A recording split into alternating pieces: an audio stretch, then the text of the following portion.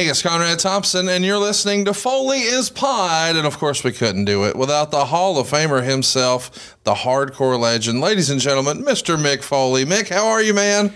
I finally got invited to your house. How about that? You know whose house I've never been invited to? Who's that? Vince McMahon's. Really? Jericho's been there. Austin's been there. You know the deal where yes, it's been said if they have no plans for you, you meet with a bunch of people. Yes. If they have plans for you, you meet with Vince and maybe one other person at the office. If they have big plans, the rocket strapping, you go to the house. That's right. I never went to the house. Well, I'm glad that you're here because you are indeed, as we heard from the theme song today, Mr. in your house. You know, can I just... You're in my house, Mick. It finally happened. I'm excited. I know, but it's just that I'm grateful to have my own theme song. Yes. But it's over a year old. That's fair. And I don't know if everyone knows the inside joke of Mr. in Your House. They do know my WWE music, and I think it's about high time we play the WWE entrance. Okay. Silva, if you can, you're our crack producer here, and by that, I mean you're maybe on crack or know how to source some. If you could find the WWE, just throw in the Google machine. No, let me... Mick, we can get it. We were ready, but we can get it. I want the music played live. Like it's a WrestleMania entrance? Like here, yeah. Like I've never had... Well, Nita Strauss played my entrance twice, and I want that type of attention to detail. Mick, live. It's, we're in Huntsville, Alabama. That would be pretty hard to source. Not necessarily. Okay, what do you have in mind? I've got my own musician with me. Okay. My son Mickey is going to play Wreck by Jim Johnston. All right, here we go.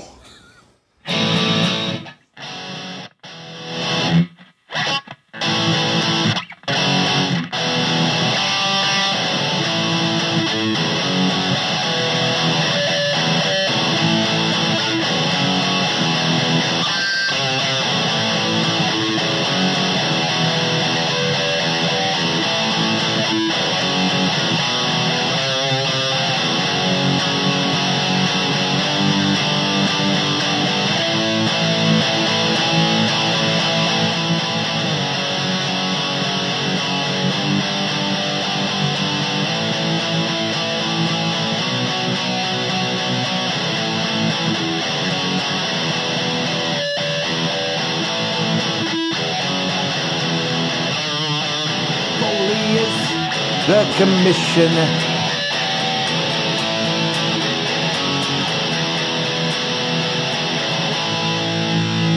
Yeah. How about that, man? That was awesome, man. My own live entrance. That's our first live musical performance on any of my podcasts. On any podcast, really? That was pretty awesome. You never had like a symphony orchestra to come in and do the theme from Space? No, we've never actually done that. But, you know, it does make me think, like, hypothetically, do you know any other wrestling theme songs? Like, yeah, well, some of them are in different tunings that might be harder to play, but I know some. I just got to think. Well, you know what? I know that there is a piece of music you play who one of my associates, colleagues from ECW, used to use the Metallica song, Enter Sandman. Oh, yeah. Oh, that's true. I could play that. You can play a little Enter Sandman? Yeah. All right, okay, let's go for it. My son Mickey on guitar. The Sandman theme. Here we go.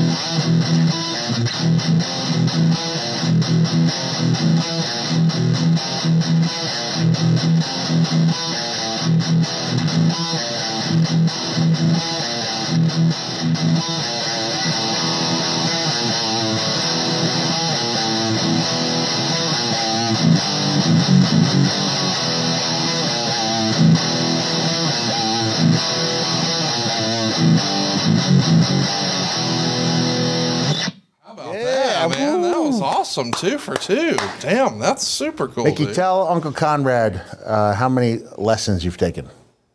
0. Wow, self-taught. Same with drums too. We got him. How many years ago did you get your drum set? That was close to 10. It was January 2014 for my 13th birthday. So close to 10 years ago, and I played on this little kid's Mendini, 5-year-old. right?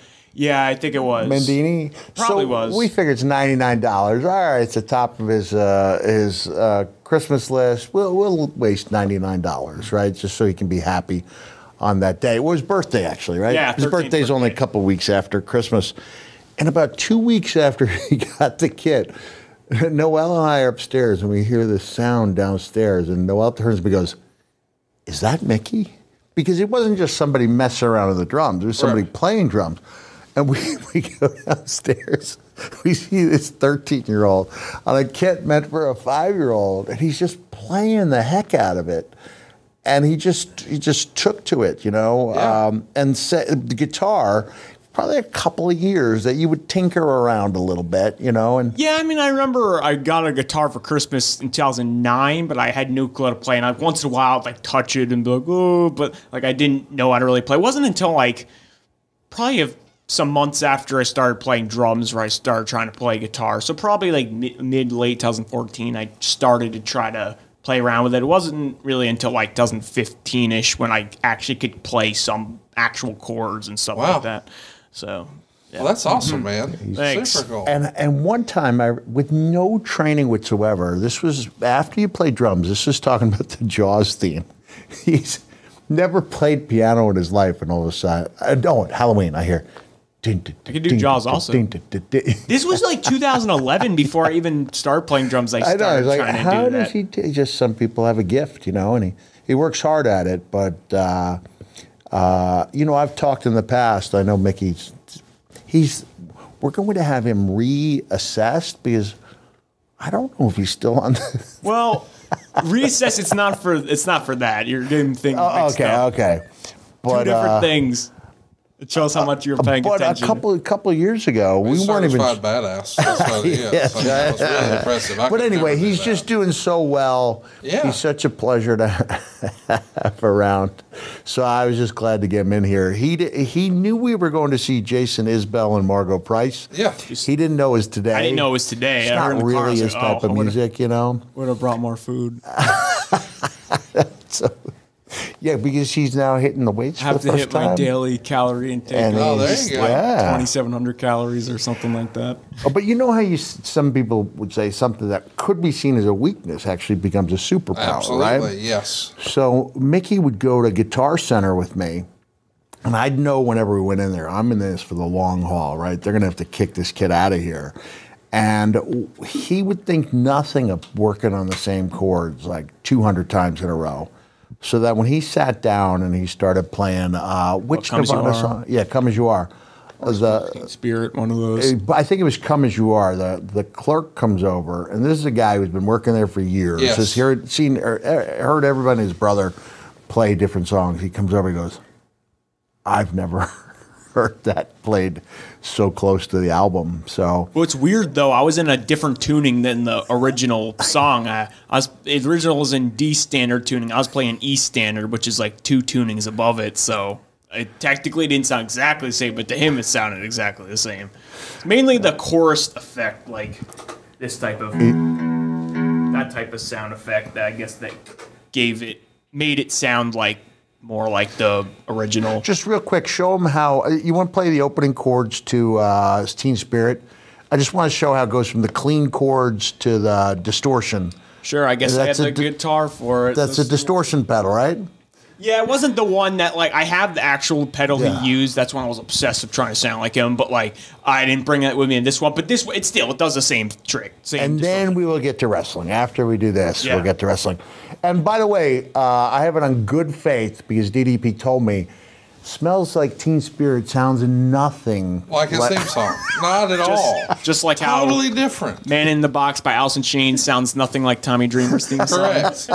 Totally different. Bro, it's not even close. Yes. They go. It's like the Vanilla Ice. Yeah. Ding, ding, ding. Yes. ding, ding. And I Yes. go, ding, ding, ding, da, da, ding, ding. Yes. You just said the exact same thing. Yes. Okay, so ready? Let's, Oh, okay. all right, I hardly play this anymore. I haven't played this in a while. but I just think it's cool how Yeah. it shifts from the clean chords to distortion, right?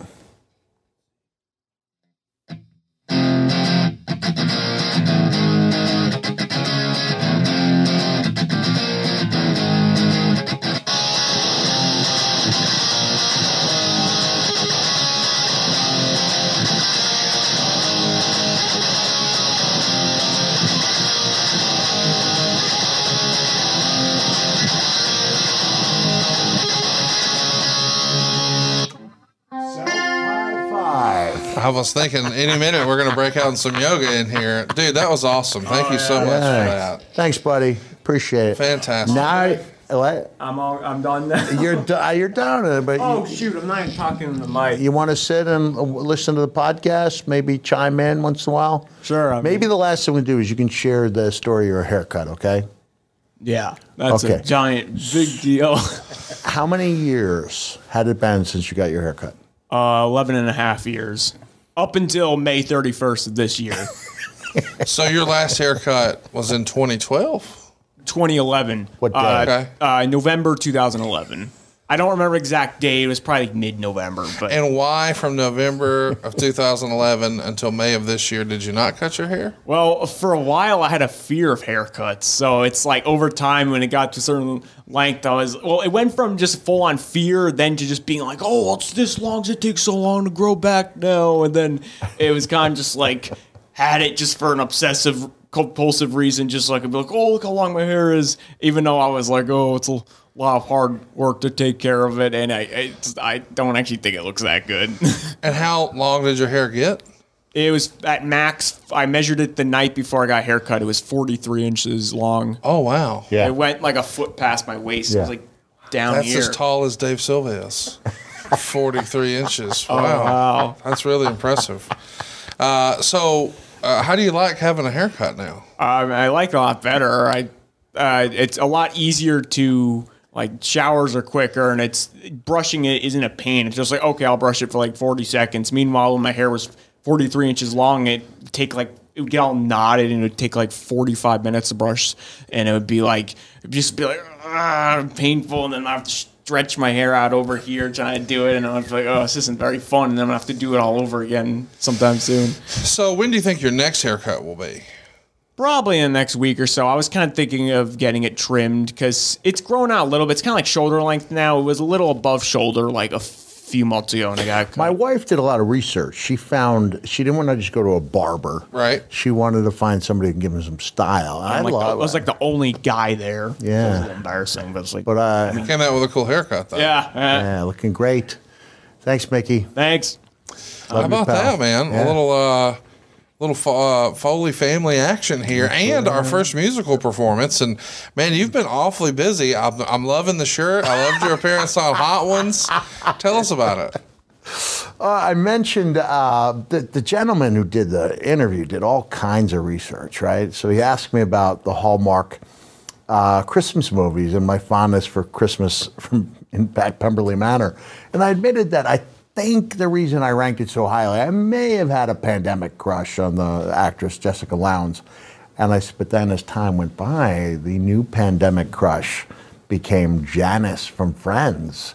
And that one's hanging on there. This is, you talking about ideal, like. I mean, with the print too behind With the it, print, it's so on brand for you. I said on the show, I got to the point where I'm thinking of having Pro Wrestling Tees make a custom shirt for me. So I sent Ryan about 4 different photos and an idea, and then the way they are, they just exceed your hopes. And he sends this to me. I was like, this is magical. So it's not licensed, but it's one of one. And I've got the word out there to actress Maggie Wheeler to see, like, can I get her blessing on this? You know, That's pretty cool. I don't know if I should have asked, but I just feel like it's not licensed. I'd like to know if she's okay with it. I'm like 90% sure that. How could she be mad you're wearing it? She can't be mad you're because wearing it. you've seen me with the Partridge Family shirt, right? Yes. I think people are catching on. Mick's only got like 3 shirts. How many shirts? I have like 4, right? The kids say, "Oh, is that your new Marv You shirt?" keep giving them away at your shows too, though. I do. I That's sell the part shirts of it, right off my back. I probably have during the entire course of Most Wanted Treasures, maybe 7 T-shirts that I wore.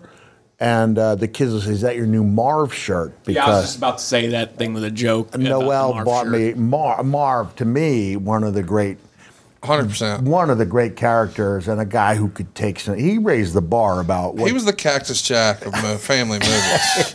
He was. and by the way, when you start talking about Marv, I was like, was about to say it loud. I think I know where this is gonna go. I didn't expect it to go here. Not me either. Mickey this wasn't planned. Does a dead-on imitation of Marv getting electrocuted. Okay, so we're talking about the Home Alone movie, if you're not keeping up with us. And there's the Wet Bandits, played by Joe Pesci, and the phenomenal person who does Marv, whose name Can you guys tell I'm really proud of my son? Yes, we can. And I'm excited to see this impression. So first of all, voices. He does, who's Marv's partner? What the frick's his name? Wait, why am I... Joe Pesci. Oh, I thought you meant like his... His name in the movie. Marv. Harry. So is it?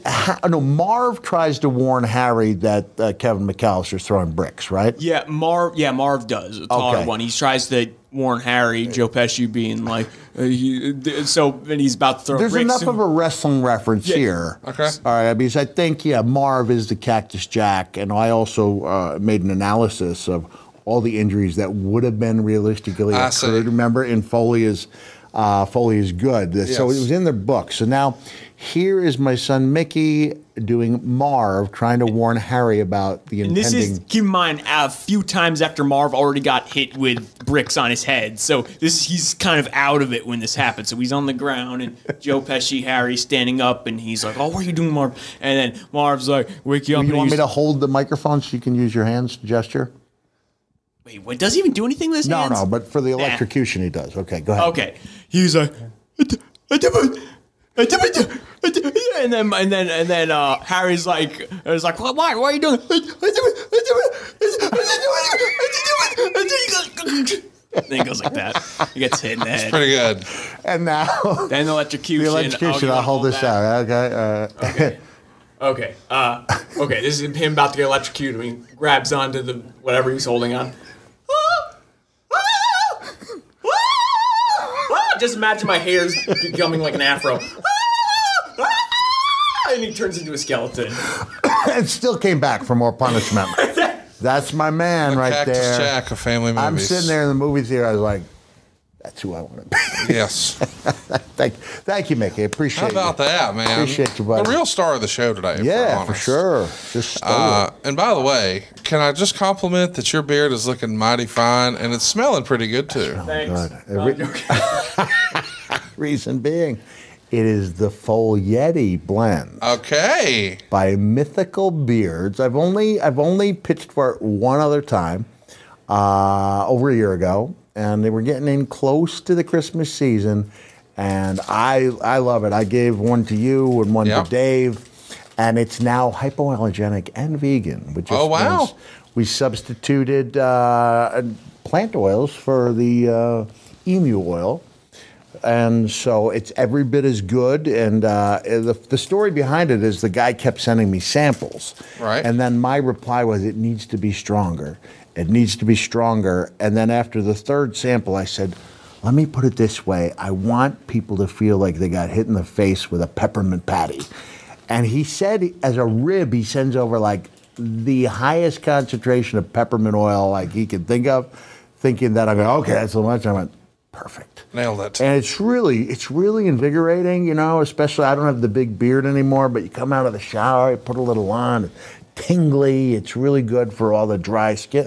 And that's why I think you can reasonably say that I look okay for someone at my age who's been through what I have. Partially. Thrown off of buildings and set on fire. Right. Yes. And this is the only beauty product I use. So I'm pretty, so if you want to surprise somebody, mythicalbeards.com.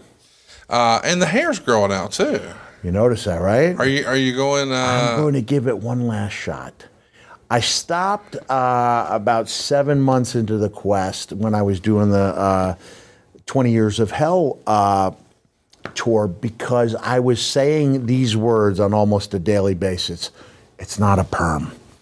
In reaction to people ask me if I got a perm because it just curled up so much. But in this way, I'm kind of fighting it. I'm trying something new when I get out of the shower. I'm brushing my hair. That's a new thing. That's a new thing. Okay. And also going to the barber for a little bit off the top while the rest grows in. Now, realistically, I make my living trying to make people feel the way they did. So if you have that 25 years ago, and I never had the big beard, you know, that's the primary reason why I don't wear the big beard anymore. And besides, I can do my Santa stuff almost as well with a really good theatrical beard. Yes. But I'm going to give it a try. I'm not going to dye my beard. You know, I look, looking back, you're like, who did I think I was fooling there with the jet black beard? That natural, everything's gonna be natural, but when I meet someone and I do a couple of these cons a month, yeah, you want them to kind of feel like they did 25 years ago. So do we have a goal in mind? I know it's not gonna be 43.5 inches, but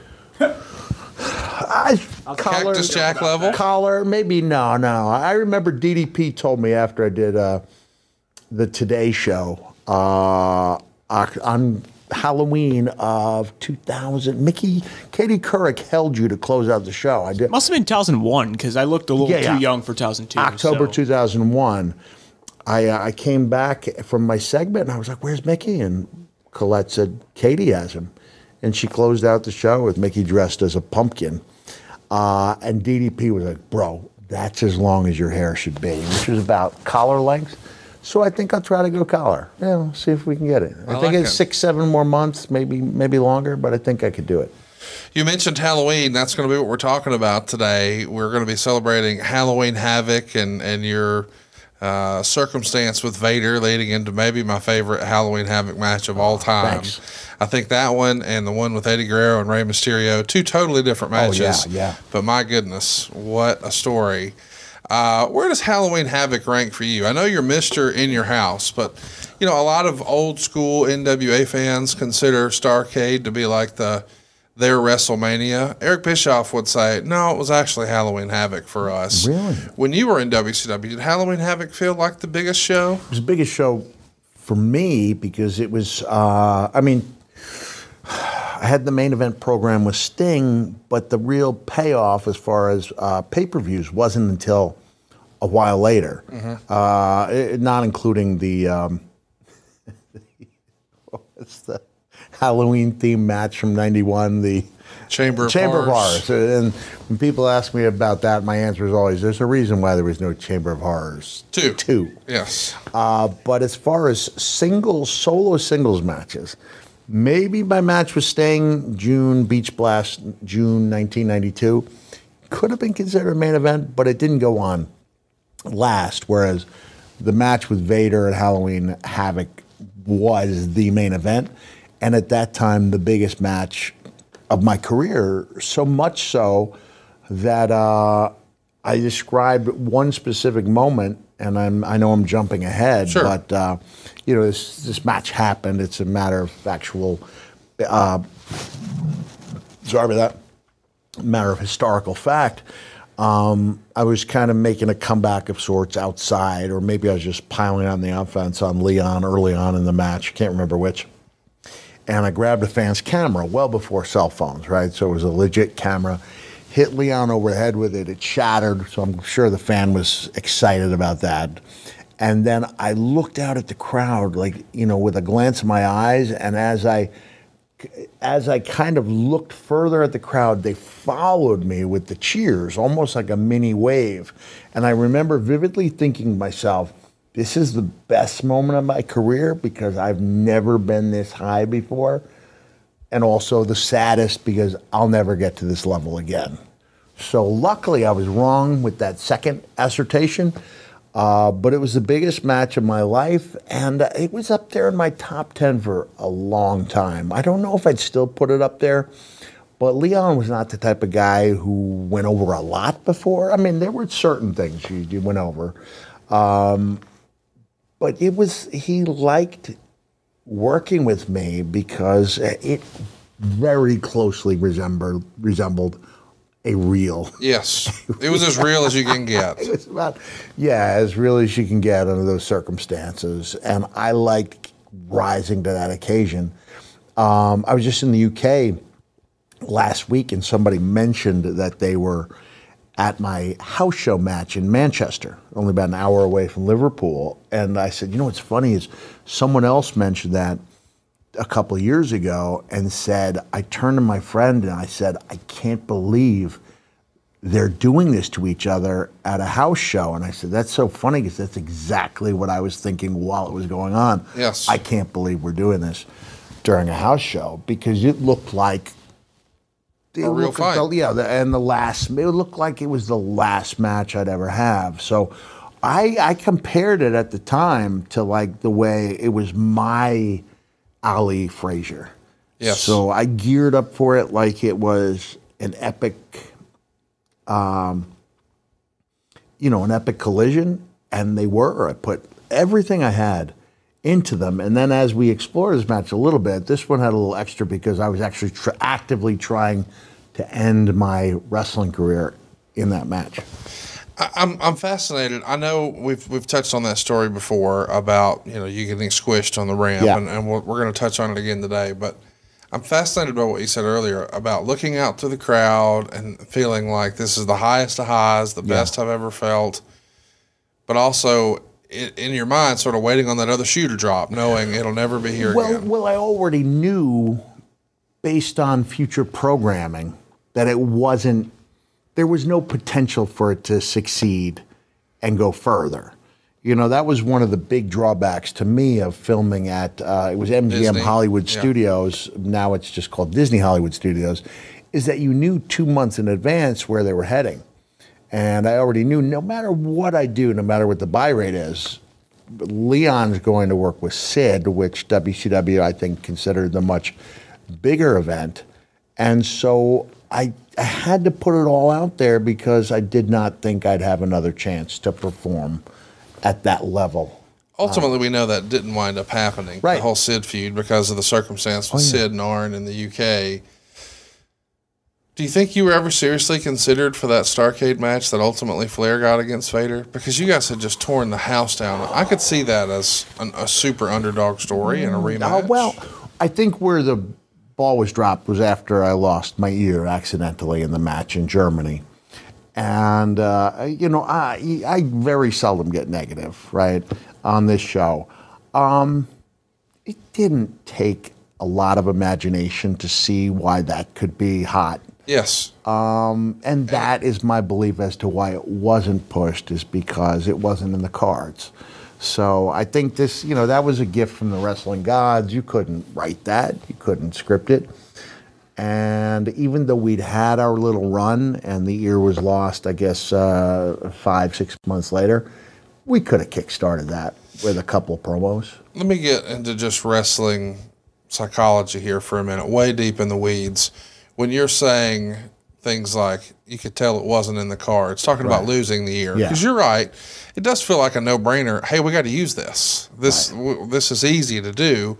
But when they don't, do you surmise in your wrestler brain at the time, okay, they don't see me at that level, they see me at a certain spot? Yes, and even now I think I wasn't a big enough name to headline Starrcade. That's Halloween.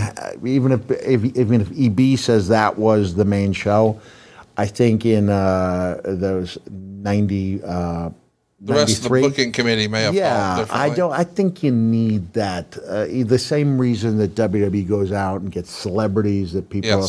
You need a household name, and there were not that many of them in WCW at that time. It was Rick, Sting, maybe.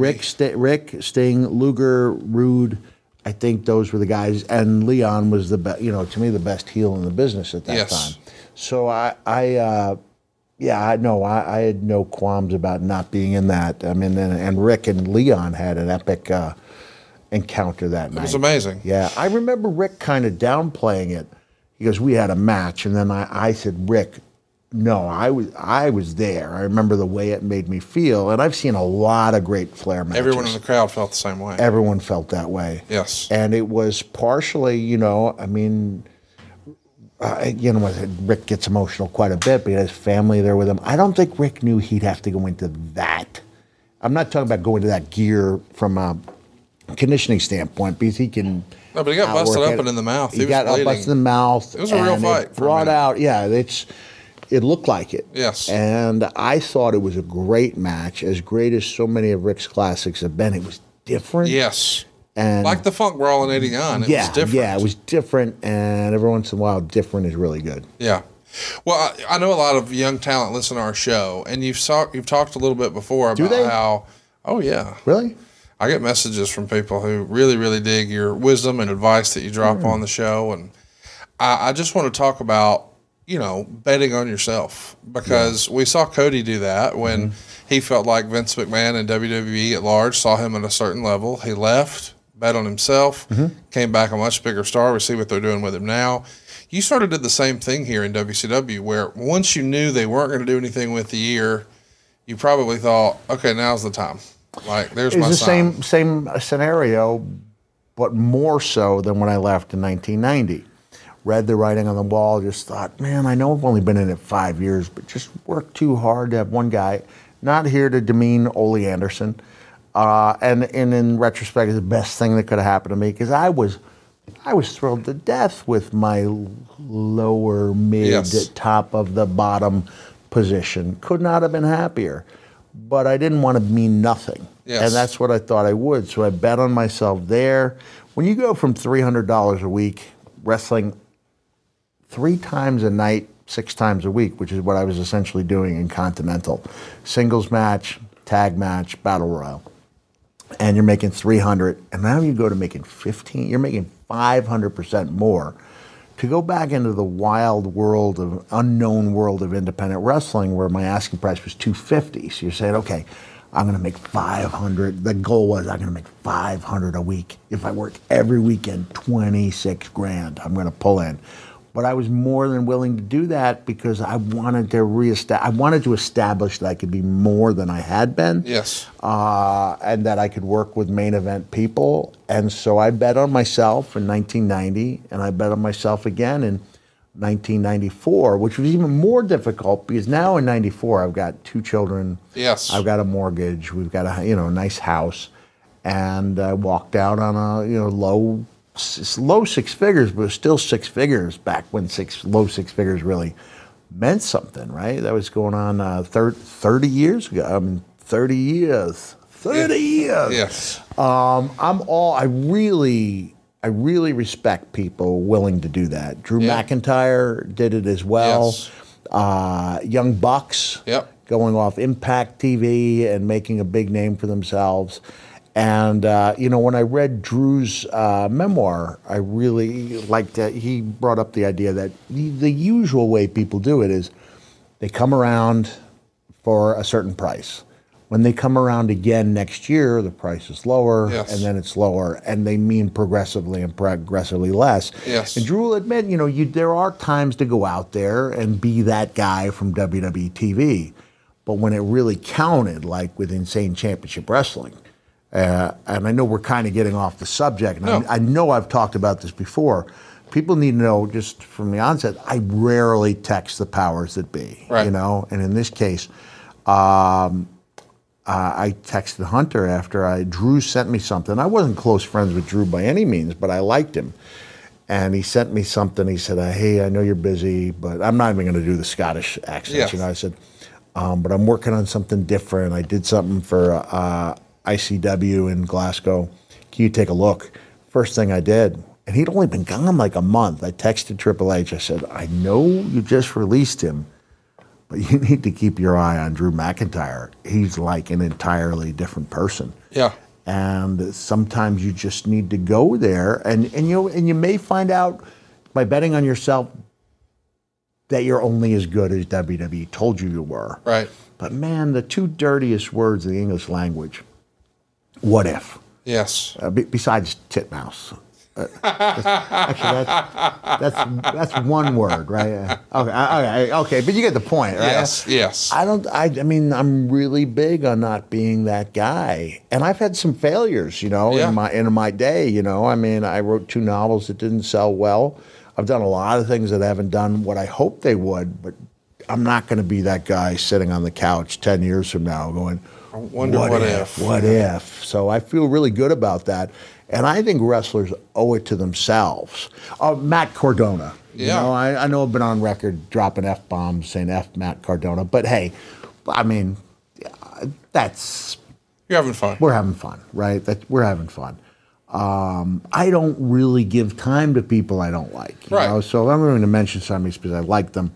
But Matt put out a thing when all those guys were released saying, trust me, the work is out there if you're willing to work hard. You know, but I think he said bust your ass. And it is different because there's no guarantee. There's no biweekly check.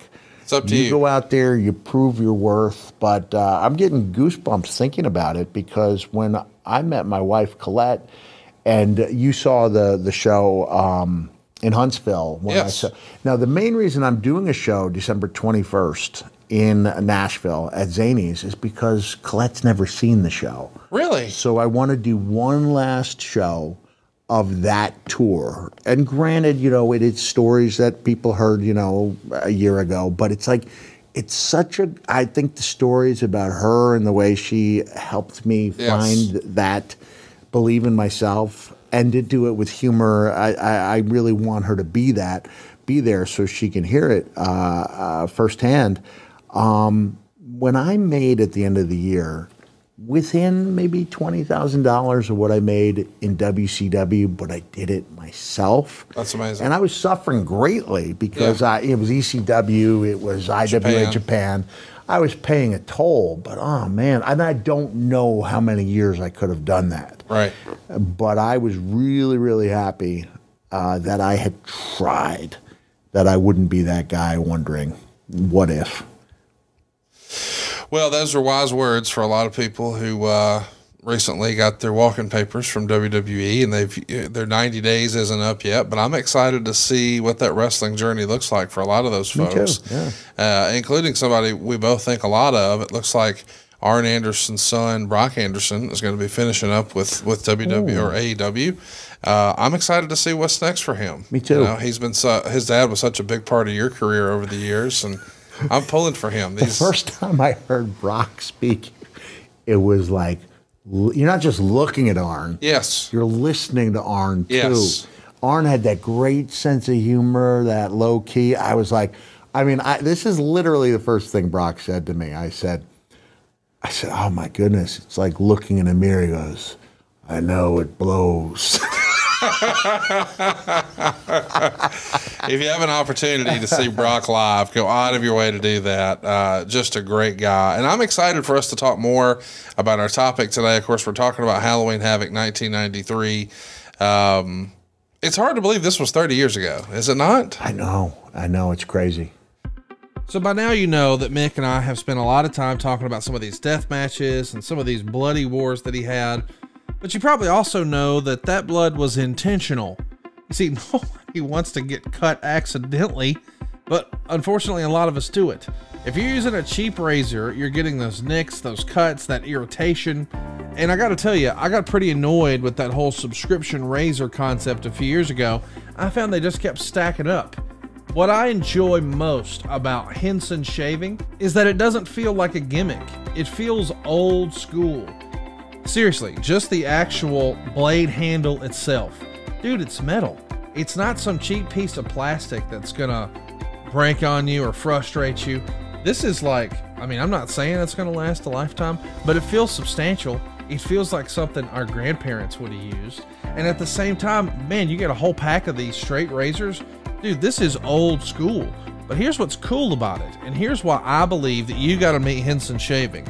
They're a family-owned aerospace parts manufacturer that's made parts for the International Space Station and the Mars rover. And now they're bringing that same technology and engineering to your shaving experience. You see, I've learned that razor blades are like diving boards. The longer the board, the more the wobble. The more the wobble, well, the more nicks, the more cuts, the more scrapes. You see, a bad shave isn't a blade problem, it's an extension problem. So by using aerospace-grade CNC machines, Henson makes razors that extend just 0.0013 inches, which is less than the thickness of a human hair. That means a secure and stable blade with a vibration-free shave. It's also got a clog-free design. You see, this razor has built-in channels to evacuate the hair and cream, which makes clogging virtually impossible. Seriously, Henson Shaving wants the best razor, not the best razor business. Let me explain. There's no plastic. There's no subscriptions. There's no proprietary blades. There's no planned obsolescence. The Henson razor works with standard old school dual edge blades, but it gives you that new age, that new school tech. I mean, dude, these folks have made stuff for space. You darn right they can make stuff for your face. And once you own a Henson razor, it's only like $3 to $5 a year to replace the blades. I'm a big believer in this. I was overwhelmed with the value. Seriously, you're going to get more blades than you can imagine. In my first shave, I have to admit, I was a little intimidated. I haven't worked with a straight razor like this before, but dude, it was easy and I felt like a badass when it was done. I'm going to tell you, the design is incredible. The durability is awesome. It's super affordable. My buddy Cassio Kid came over to watch the Royal Rumble, and I had told him about the razor before, and I said, hey man, I got to show this to you. And I showed him the blade. I showed him the razor.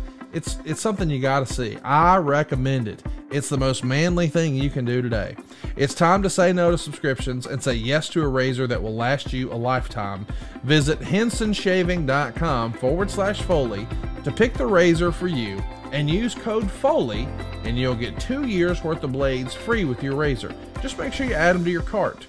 That's 100 free blades when you head to hensonshaving.com/Foley and use the promo code Foley. hensonshaving.com/Foley. It's, of course, in this era, there is no Nitro. WCW Saturday Night is sort of the way of the world at the time and the way we're telling those stories. I know we've touched on it before, but I wanted to ask, like, that studio-style show at a center stage. Yeah. It's not technically a studio, but it's not a huge arena. There's not, tens of thousands of fans. Not that there were that many fans of WCW at the time anyway, but... Well, we were doing pretty strong ratings on Saturday nights. I just mean the live events. Oh, the live events. You would run house shows that would struggle at times. They in would, WCW. yeah. I mean, there were times when we'd have 3,500 in a 15,000 seat venue, and that was considered a pretty good crowd. Yes. There were other times where they had to do some major jostling of the camera angles and the hard camera side in order to create the impression that there were more people than there were. I wanted to get your take on that center stage style presentation, especially from like a WCW Saturday Night approach. Yes, there would be some big angles. Yes, there might be a couple of big matches, but there were enhancement matches, and it really was more of a studio show. Yeah. And I feel like that's missing in today's wrestling. And so when a lot of people talk about, well, this company's not drawing as well, or that company's not doing as well, or people are just critical of the product in whatever direction. I ask myself, hey, what was missing from when we were kids, when we were knee-deep in our fandom to now? And I think enhancement matches and studio-style matches might be part of it. So a few weeks ago, when NXT was heads up with AEW, man, it really stuck out to me how different the NXT show felt, because it was presented more like a studio show and a more intimate audience. Do you think that has a place in today's wrestling? Like, do you think that, say, AEW Dynamite or Collision or Rampage, or is there an opportunity for an Impact or someone like that to really double down on that look and feel? Well, I mean, Billy Corgan's NWA did that. Yes. I remember Edge describing it as a love letter to the wrestling of the 80s. Yes. And it really is. And when I did go there and participated at one of their events, it's amazing how much talent is out there. I mean, just great, really good workers, seasoned workers, people who've been places. I think we're in a position where there might be too many good workers just for, the handful of American promotions. But I like the feel. I did like that feel of going out there. I believed we may have overdone the enhancement matches at some time. I think we covered this in our Bill Watts episode, where I said when Bill came back in, he not only wanted less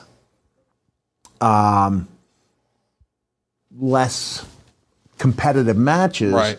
But I mean, Bill was so old school that he didn't want the close-ups because he didn't want, God forbid, you see someone going over a spot. But now it's like, but the close-ups are what brings the connection. Yes. So I think it's like trying to put the genie in the bottle. As soon as World Class came in and had the guy, I mean, they did it with guys actually in the ring, or the cameras right there in the ropes, but they were bringing those personalities into your television into your living room in a way that nobody else had. And so I thought that was a major error on Bill's part by trying to go back in time and do all enhancement matches. But I do believe in the power of the enhancement match and that it works when done sparingly. And the crowds get behind him. Remember when Braun Strowman was just destroying people? I mean, and he had that match with James Ellsworth. It made Ellsworth. Yeah, it made Ellsworth.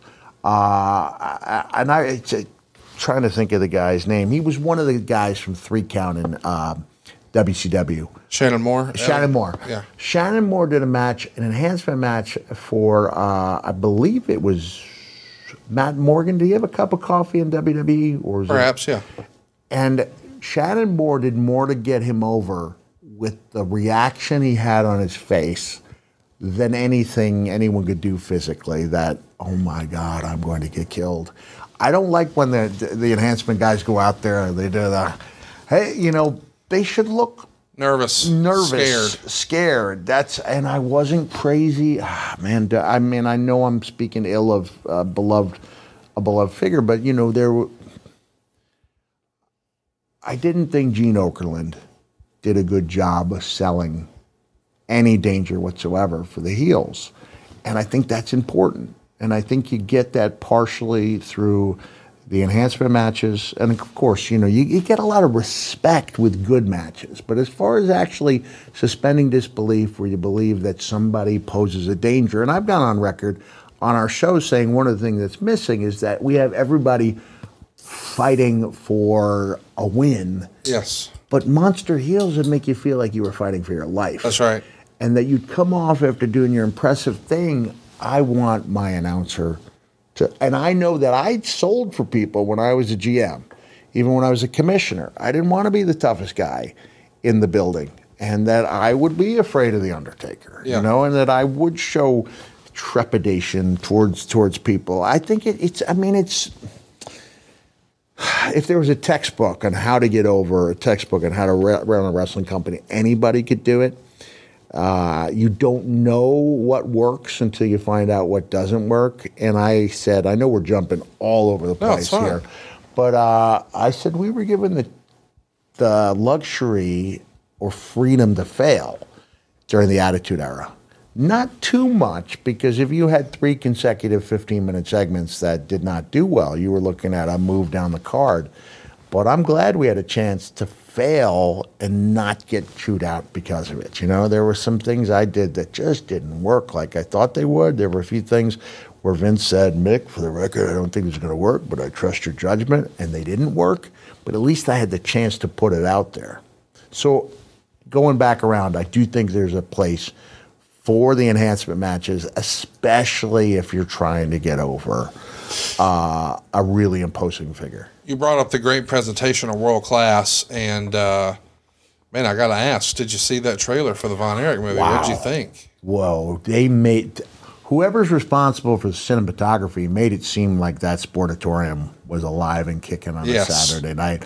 I wish Kerry looked more like Kerry. Yes. You could argue over the fact that David was, in real life, was not nearly as imposing physically as Kerry, whereas in the movie, Zac Efron looks a lot better than their Kerry. And I've heard that there are, you know, they tie loose ends up conveniently, but every biopic does that. Sure. So I think it looks great. You know, from what I've seen, I think it looks really good, and I'll probably be there opening night to see it. I really wish someone had reached out to me as a consultant, because I was there. You know, I mean, I was there at the tail end. I only worked with Kevin a few times, but I worked with Kerry a dozen times at least, maybe 2 dozen. I think they were in production, and at some point during production, they hadn't reached out to David Manning or really Mr. Von Erich. So we'll see. But I, as a fan, I loved the footage, and I couldn't help but get goosebumps when I saw the outside of the Sportatorium building. It was like, wow, they did a great job on this. You know, I had a chance to meet Billy Crystal one time at a Yankees game back when Mike Wazowski, thank you. Back when I had some juice, because George Steinbrenner was a big-time wrestling fan. So once or twice a year, I'd get to sit in the boss's box. Oh, life was so good back then. Yeah. And Billy Crystal was in there, and I said, Billy, I could tell how much you loved making, I think it was called 61, the HBO show about the Roger Maris. Yeah, Roger Maris. And they made the old Tiger Stadium in Detroit look and feel like the old Yankee Stadium. Don't know how they did it. Don't know how they made that venue look like the Sportatorium because it's gone. Believe me, because I went by the corner of Cadiz and Industrial, and it's not there anymore. Just rubble. Just rubble. But they made it come alive, and it made me feel good because I had some really special moments. I think it comes out the same weekend you're doing your Zany show in Nashville. Really? So maybe make it a doubleheader with the missus. Perhaps I will. How about that? So listen, we left off most recently talking about your series of matches in WCW Saturday Night in April of '93. Of course, the idea is Vader is just laying waste to you. You're going to go home and be off the road for a few months. And, of course, you get a call from Tony Schiavone, and you wrote about it in your book. I really felt like I was on top of the world. I could finally spend quality time with my son and wife, who was now 1 month pregnant with our second child, and I'd just come out in one piece from a daring angle, which would no doubt set the box office on fire when I returned. I was confident that when my contract rolled over in 4 months, I would be well compensated for all my sacrifices. Everything was going to be just fine for the Foleys, right? Come on now. This is WCW we're talking about here. A company that could screw up our wet dreams. Sacrifice, dedication, loyalty. They were seemingly foreign words to my employers. Of course, they'd screw it up. So listen, you got to be frustrated. You get the call from Tony, and Tony tells you that, you know, they feel like there needs to be some humor in these vignettes that you're going to be shooting. So let me back up a little bit. Yes. I have a meeting with Dusty, and I noticed that I remember Mike Graham telling me months before that, hey, we discussed this in a previous episode, we've got a number one guy. We don't have a number two babyface. We think you can be that guy. Like, there's no way I'm going to eclipse Sting. It's not realistic, but they think I can be that number two guy. So when I turn against Vader, that really cool little angle we did where Harley Race is trying to figure out who the tougher guy is between me and Orndorff. And I talked about in my book how Paul Orndorff comes up to me after we did a few matches on TV and tells me he's just signed a contract, and he thought the matches we had were a big reason why. Yes. And he shook my hand, and I'm thinking, this is Paul Orndorff, who I watched on TV, a few of the biggest gates in North America. Yes. Set business on fire with Hogan. Granted, Hogan's the man, but everyone needs a great heel, right? And Paul Orndorff was a great heel. So we had this little run where I make my big baby face comeback coming out of the stands in Montgomery, Alabama. And things are going well, except I'm not getting people behind me when heels are getting heat on me. I surmise it's because for the better part of 2 years, fans have been told I don't feel pain. That's right. I thrive on it. And so it's a little conundrum. How can it be sympathetic if you enjoy it? Right. So when I do the meeting with Dusty, I said the one guy the fans get behind when I'm wrestling, where they do have sympathy, is when I wrestle Vader, because he's so much bigger. His stuff looks so good. And that's where I said, I feel like there needs to be an injury. Mickey, we can hear your can. Can we hear his can? A little bit. A little bit? Okay, yeah, okay. And that's where Dusty starts riffing. You know, you'll have amnesia. And I'm thinking to myself, oh, this isn't going to work. This isn't going to work. This isn't going to work. And he goes, we'll take you off the road for 3 months and we'll pay you. And I like it. And I had confidence that no matter what happened, if we did a strong angle, that it was going to work. But I did feel like there was too much humor from the onset. When Tony said, look, we can't go 12 weeks with a serious angle, I said, Tony, it's a minute or two in a 2-hour show. Couldn't you do some humor during those other hour and 58 minutes? But I guess I was outvoted. And for a while, I wanted to believe that it would work. You know, I went and I did the vignettes. The first vignette they did was without me, where Lost in Cleveland. They had a reporter. Actress did a really nice job of seeming like a correspondent. But, you know, you had a guy doing a Jack Nicholson imitation. It was a little silly. It was a little silly. I wanted to believe in it, but I did say when Eric Bischoff pulled the plug after like 8 weeks, I did say in the book that it was a mercy killing. Because the thing is, Dusty had the right. It wasn't that the idea of doing like the weekly movies, vignettes almost as motion pictures was wrong. It just wasn't the right moment to do that. What'd you think about just amnesia in wrestling in general? A little unbelievable. Yeah. A little unbelievable. And, you know, when they went and had an actress portraying my wife and kids were crying, I was like, oh, I don't know if they're going to buy it.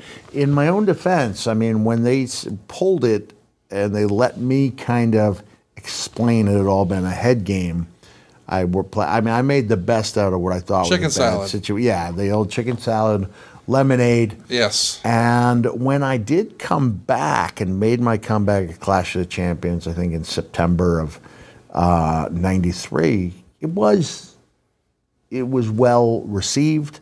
It was also while I was getting ready. I don't know if I was hidden the way the WWE goes to extremes, but I had my own little dressing room, which I obviously I never had. That was never part of my deal. But in my dressing room getting ready, I see the debut of the Shockmaster, and I didn't get it. It took me about 30 seconds to realize that this guy had just fallen through a wall. One of the all-time great wrestling The helmet moments. rolls, right? Trying to get it. And he puts the helmet back on. Now comes Ole's voice. Who's trying not to laugh? Try not to laugh. Everyone around was trying not to Yes. laugh. I think you can hear Davey Boy Smith say he blanking fell. Yes. Right on. And I just broke out laughing. I'd been incredibly nervous, and there I am in my own little dressing room just belly laughing at the it was close to when Mickey caught me in the last 20 seconds of laughing at the stunner that Vince took. Which was fantastic. But I was laughing even harder before he started filming me. That was the level that I was laughing at. So then I had to get back in the zone. Okay, enough of that. Let me get back in the zone. Because I think for anyone, the run-ins are harrowing. I don't care how many times you've done a run-in. It's not like a match where there's a slow build or you can make it a slow build. You have introductions. I mean, you have to be right on the money right off the bat. Yes. And no matter how, I could check with, fellow WWE superstars or else though. Right. Either way. And I think even the most seasoned veteran would tell you their heart rate goes up, Yeah. nerves kick in, even if it's a Royal Rumble. Because you can't build up to that adrenaline. You've right. just got to produce it instantly. You got to have it. Talking about the Shockmaster thing, is that your worst case of secondhand embarrassment in wrestling? Like if secondhand embarrassment exists where you see something happen and you just feel bad for the guy. I mean, here he is on his debut, a guy who's fresh off a pretty good WWE run, his Tugboat and Typhoon. Right. And now here he is, related to Dusty, who obviously has influence. They've done the walkthrough. They put the board up. It's the big reveal. He's in the main event with Sting and Sid and Bulldog and Harlem Heat. We're on Flair's show. It feels like, man, all my dreams have come true. Here I am. Not so much. That was a great example, I think. I think that's the biggest example, biggest one. maybe. I mean, you could go headhunters who were, these twin 450-pound brothers who do moonsaults. They get to WWE for the tryout. WWE's the only promotion in the country that has ropes instead of cables. They fall off the ropes. Boom, done. And I'm in the dressing room going, I've seen these guys. I've worked with them. These guys can work. But sometimes you only get that. You don't get a second chance to make that first impression. That's why we never heard of the headhunters in WWE. Yeah, it was. And as you're saying that, I remember this is no knock on Fred Ottman, but in trying to pick up the pieces, they were doing more on TV for Shockmaster, who they were now calling Uncle Fred. I remember saying to Eric, I was like, Eric, I'm barely even on the show. Like, you're spending more time on the Shockmaster. Then Eric said, hey, here's a guy who fell down on live. We've got to do this. I said, that's fine, do it. But what, like I already knew going in, it's not supposed to succeed, right? I'm not saying it's supposed to fail, but it's not supposed to succeed because we've already had the bookings, yes, in the can that tell you the direction they're going.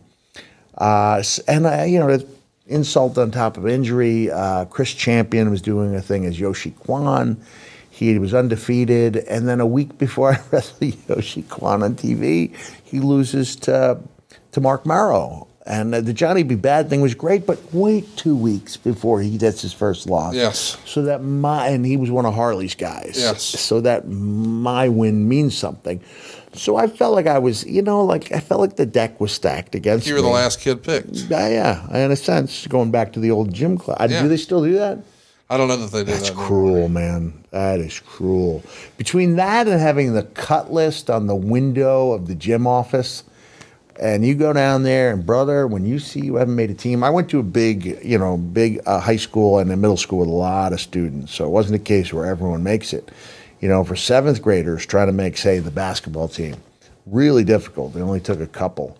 And you go there and you see you're going through one of the worst moments of your life. Oh yeah, the anxiety. At 7:20 a.m. and now you've got to somehow get through the next 7 hours. Yes. And before you can get on the bus, go home, fall down on your couch or bed and cry your eyes out. Yeah. Those are that's one of the most difficult things. And being the last kid picked in gym class, you're just so much better doing the 1, 2, 3, like calling them. You set up people against the wall and they go by numbers, But picking, just brutal. Let me ask you about the Fred Ottman thing.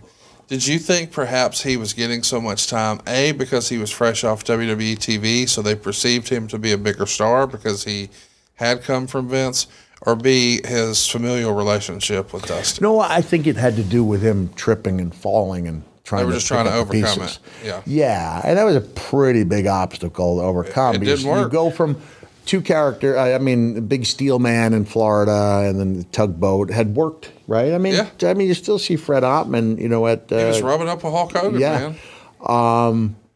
And now they've got to reinvent him. They try to reinvent him as a Shockmaster, and now he's got to be like lovable Uncle Fred. Yeah. And maybe, who knows? Maybe if I went back and looked at it, I'd be like, hey, I'm in plenty of stuff. I got my promo here. I've got an enhancement match. It wasn't like I was going in unpushed. It just goes back to the idea of knowing that no matter what you do, you're not in the, there's a reason why I had that epiphany that this was both the highest and lowest moment of my career. And when I hit Leon with the camera, I got to ask you about Colette, because you mentioned that they hired an actress to play her, and I think you wrote in your book, we don't think your wife ought to be so attractive. Yeah. So they wouldn't let your actual wife play your wife, not because they wanted to protect her identity or y'all's privacy. Just there's no way Cactus Jack would be married to a woman who looks like Colette. Right. Isn't that hilarious? It is, looking back on it, right? It's a little strange. So, what'd you think of your TV wife? Well, she did a service. It made it was supposed to look silly, and it was. Yes. I think my wife would have done a better job. I'm thinking back to the build-up. What started the injury angle was Leon powerbombing me on the concrete. Now, he took care of me to a degree that I didn't think he would, but remember, Leon had temporarily paralyzed a kid named Joe Thurman. Yes. I remember Leon was, he was bawling backstage, right? Like, he was very upset. He went and visited the young man in the hospital, and the guy thankfully regained his, 100%, but he could not move. Scary. It was really scary, and now I'm going to do that match. I'm going to do that move on the concrete. Yeah, not the ring. And so I talked about this like really dark, ominous feeling, like a cloud hanging over me. And before I left the house to go to center stage, I wrote out handwritten last will and testament. Like, I really did not know how this was going to go. I get to the building and Dusty tells me, like, you don't need to do this. I was like, no, I do. like I do. And as I'm talking, there was something that Eric had done that they didn't follow up on, but it was really cool because at the time I had one of my missing front teeth on an earring, which was pretty badass, right? Yeah. And when I was being carried out, there was hands of unknown origin taking the little pouch I had off the ring post. And it never went anywhere, but I thought it was cool and indicative of the fact that they really, I mean, at that time, really wanted it to work. Because I was coming back after taking a really bad beating from Leon, legit bad beating, you know, with stitches over the eye and under the eye and the broken nose. And now we're going into the match where Leon gives me most of the match, or a good portion of it.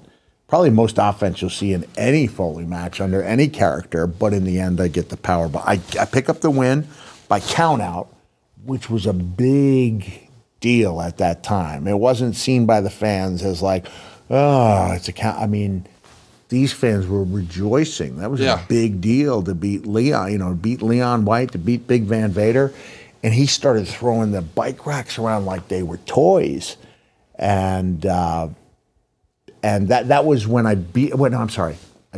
I took the beating, but came out with the win. So now we go to the rematch, and Leon gives me most of the match, but ends up power bombing me at the end, which puts me out of action for weeks. So we shoot these vignettes, and as I understand it, Neil Pruitt gives you an advance copy, so you can take a look. He came over to the house. And what did Neil think? Was he excited to show it to you? I was excited. No, he was hesitant. I said, what do you think, Neil? Because I want to believe in it. I know they're putting money into these vignettes. And Neil said, there's a little more humor in there than I would like. And I sat there. He came over the house and played it on this machine called a VCR. The good old days. And I was just... everything I had felt, you know, positive about that angle just kind of took the air out of me, because it was not the way I wanted it to go at all. It's interesting, too, because the company, just all of wrestling, is in a bit of a transition. Just to add context, in June of '93, that's when Hogan has his sort of swan song with WWE, loses to Yokozuna.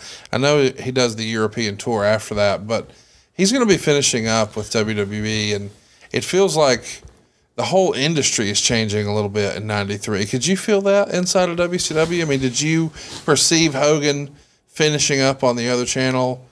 I mean, how did that strike you? Did you think that could be a good opportunity for WCW, or is that a bigger statement about the industry at large? How many months later did the Hulkster come to WCW? It was the next year. Next year. Yeah, 94. So, no, I don't think at that time I realized that it was a true changing of the guard. Because Hulk had left and come back. He'd made Warrior and movies. All that. Yes. I didn't realize that it was kind of the Bret Hart era beginning, which was good for, you know, it was good to have a great, I mean, one of the great workers of all time, whose calling card is his work, and I think that was really good for wrestling. A lot of younger hopefuls came up being huge Bret Hart fans. And I think that showed in the quality of wrestling that would follow in the next couple decades. You're also going to see over the summer, ECW hold the Super Summer Sizzler Tour, where Eddie Gilbert is going to go ahead and defeat Terry Funk in a Texas chain match to determine who's going to be the King of Philadelphia. This is in the era where Joel Goodhart had been running his Tri-State Wrestling, sort of the precursor of Extreme Championship Wrestling. So the winds of change are abound in wrestling. You're actually going to also use this time to fix your PCL. And fairly quickly, this whole Lost in Cleveland bit is... When Dusty laid that scenario out, there was just something inside me that thought, I don't think this is going to work. I kind of saw the plug being pulled months before it was pulled, and so I said to Dusty, since I'm going to be off, can I get my posterior cruciate ligament? So I had torn that maybe, 6, 7 months earlier. It's the least important of the cruciate ligaments. It's But if not you're off TV anyway. Yeah, it's important, but I'm dealing without one now. So the one they put in with a cadaver tendon ended up tearing in 2004 when I had the reconstruction done. After I had to come back and I worked with Randy Orton, I had a bunch of knee problems, and the guy said, he showed it to me. I was able to see the operation on the, I was anesthetized locally, but I was still very much aware, and I could see them working on the knee, and he showed me, the cadaver tendon. Even though I tore a ligament, they give it tendon. I don't know why. But the cadaver, and he said, whatever reason, I can't remember the rationale about not replacing that. So it's the least important of the cruciate ligaments, but it was like my ticket. It was my assurance that I would be out the 3 months that I was told I'd be out because I was having that surgery done. I think we all agree it didn't work. And one of the things I don't think that gets talked about, certainly we know it didn't work from a humor standpoint. There's nothing funny about the way you got this injury, and you could have told a much more serious story. But maybe because they tried to get too cute, there was some backlash. There were complaints that people felt like you guys were making fun of the mentally ill. And so I didn't even know that. Turner started to get some real backlash. The Observer says this: several complaints were phoned into TBS about the first segment looking for Cactus Jack, which aired Saturday. Catherine White was at a mental hospital where they said Cactus has been since the Vader match, but he had escaped without authorization. She interviewed a guy pretending to be Rain Man and a guy pretending to be Jack Nicholson from One Flew Over the Cuckoo's Nest. The complaints were largely that segment made fun of mentally ill people. My complaint is they took an angle that people actually believed and made sure everyone knew it was just another weekly wrestling angle. Yeah. Cactus Jack himself underwent major knee surgery about 2 weeks back and shouldn't be back in the ring for at least 6 months, although we all know he'll be back a lot quicker than that. I find it interesting you never heard that there were complaints. No, but I'll also go to the amazing Peter Jackson documentary on the Beatles, Get Back. Did you see it? Yes, it was great. You know the great rooftop concert? Yes. And then there's that young. I'd like to see what the gentleman looks like now. He's very stoic looking. He's got the little strap. I don't even know what they call the guys who do the policing there. And he says, we've had complaints, dozens of complaints, and you're thinking, but there's thousands upon thousands of people getting the moment of a lifetime with this. So I don't doubt there were complaints, but well, the segment sucked. Yes, I mean, if I was playing Get Back on top of the, or I Dig a Pony on top of the building in London, it'd be different. But yeah, we were. It was bad, and I guess it was offensive. But I'm with Dave there that they took a segment they took an angle people really believed in that I really could have sunk my teeth into, and eventually did, and turned it into what Pat Patterson would call ha-ha. I got to ask, we know that Dusty got a lot of his great ideas from television and movies. Sure. I mean, even Starrcade was a game show, and then he threw an R in there. I mean, he liked to lean on that. This is not too long after the movie Overboard came out with Kurt Russell and Goldie Hawn. Really fabulous movie. But the idea, for those of you who haven't seen the movie, is that Kurt Russell is sort of a blue-collar construction worker who's called to make a repair on a yacht. And there's this hoity-toity, really rude, snooty lady played by Goldie Hawn. And she falls off the boat, bumps her head. They find her. And he convinces Goldie Hawn they're married. Right? Her husband is not anxious to go get her because he's like, oh, I got a free pass now. Because this lady now has been saved and rescued, but she has amnesia. Kurt Russell sees this as an opportunity and thinks, I'm going to convince her she was my wife. It's a silly movie, but it is a fun movie. Right. And I can't help but wonder, there's a wife involvement here. Someone's got amnesia.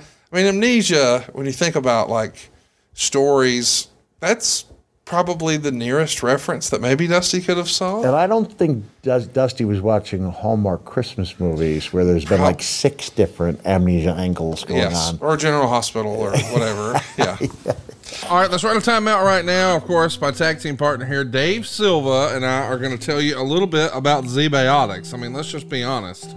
I run a tight ship over here in podcast land, and I require that I have Dave Silva on top of his game. Now, when I first met Dave Silva, man, it was rough. You know, I knew if we were going to hang out and fellowship the next morning, he wasn't going to be worth nothing.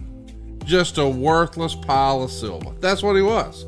But now, thanks to our friends at Z-Biotics, I make sure that I'm getting maximum return on my investment in Dave Silva.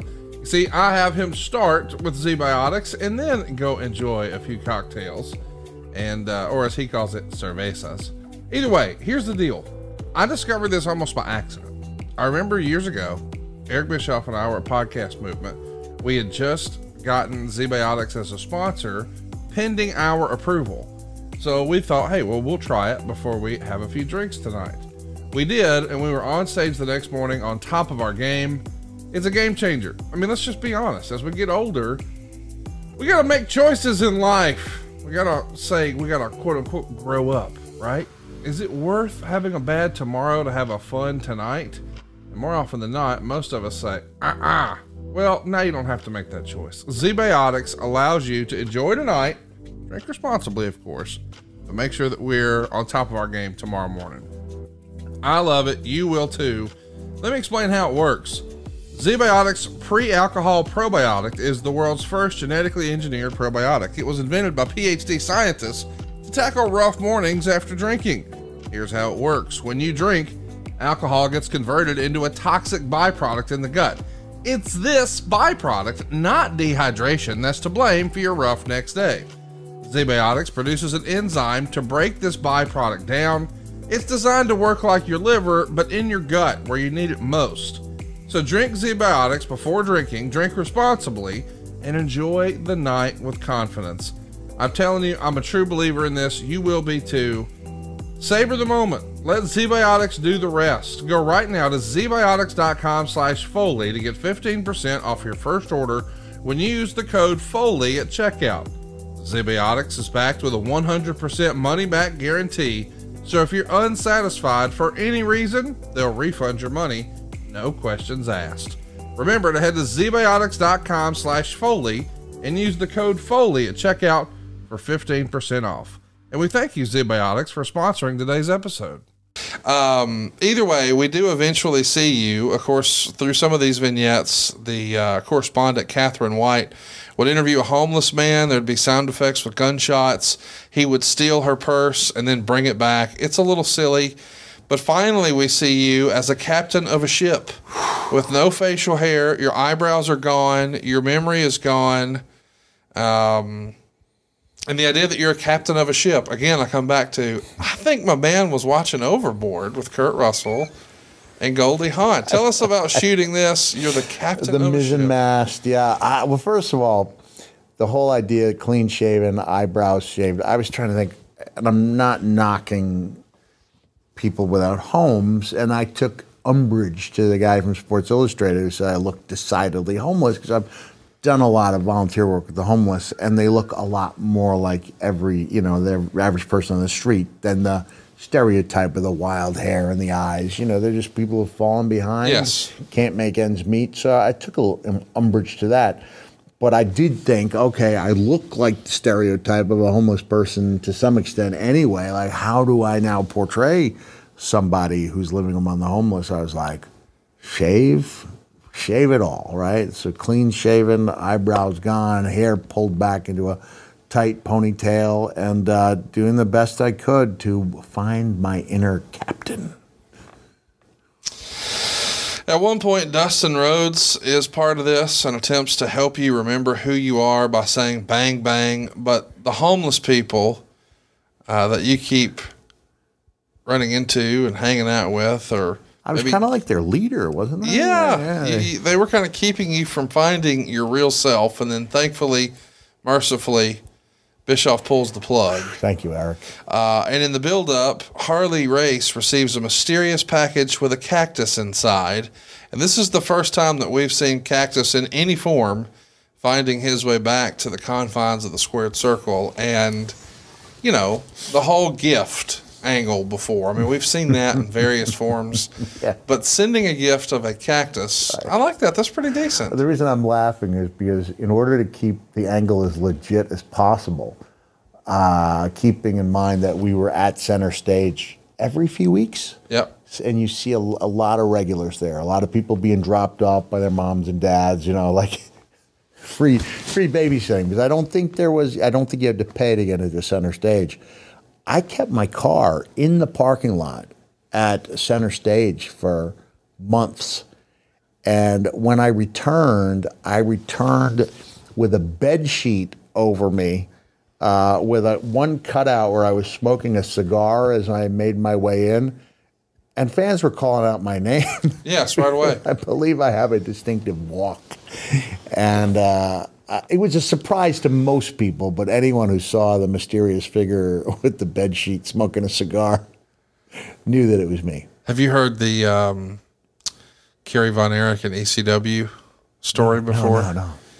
Paul Heyman wanted Kerry Von Erich to show up in the ECW arena as a surprise.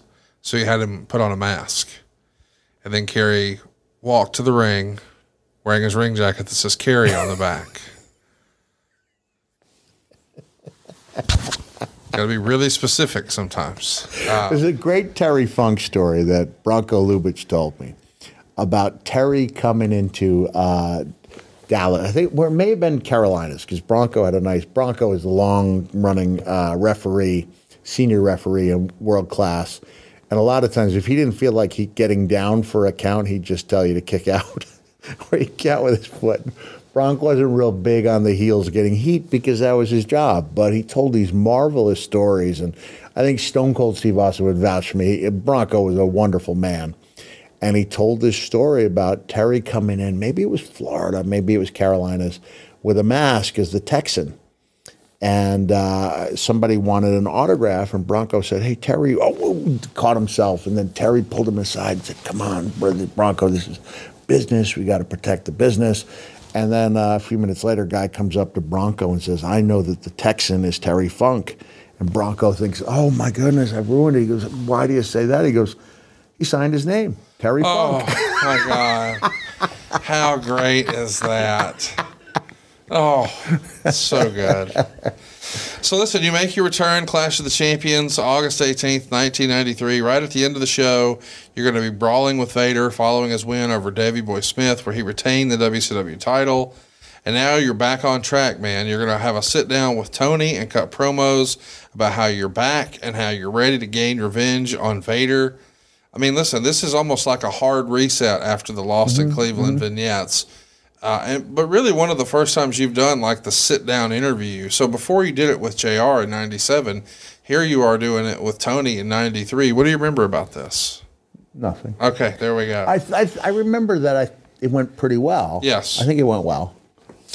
Of course, everybody wants to know, well, that means you're definitely on the next pay-per-view against Vader, right? Nope. We're doing Fall Brawl with the War Games match. You referenced it earlier. That's the Shockmaster. So as a reminder, we've got Dustin Rhodes and Davey Boy and Sting and the Shockmaster there to take on Sid and Vader and the Harlem Heat. And you're going to be in there against Yoshi Kwan. And your match against Yoshi is for possession of what Harley Race took from you, the bag.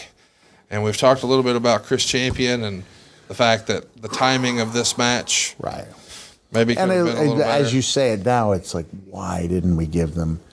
First of all, you know, why weren't you just on the other? Like, screw the Shockmaster. You're the mystery guy. You're here for revenge on Vader.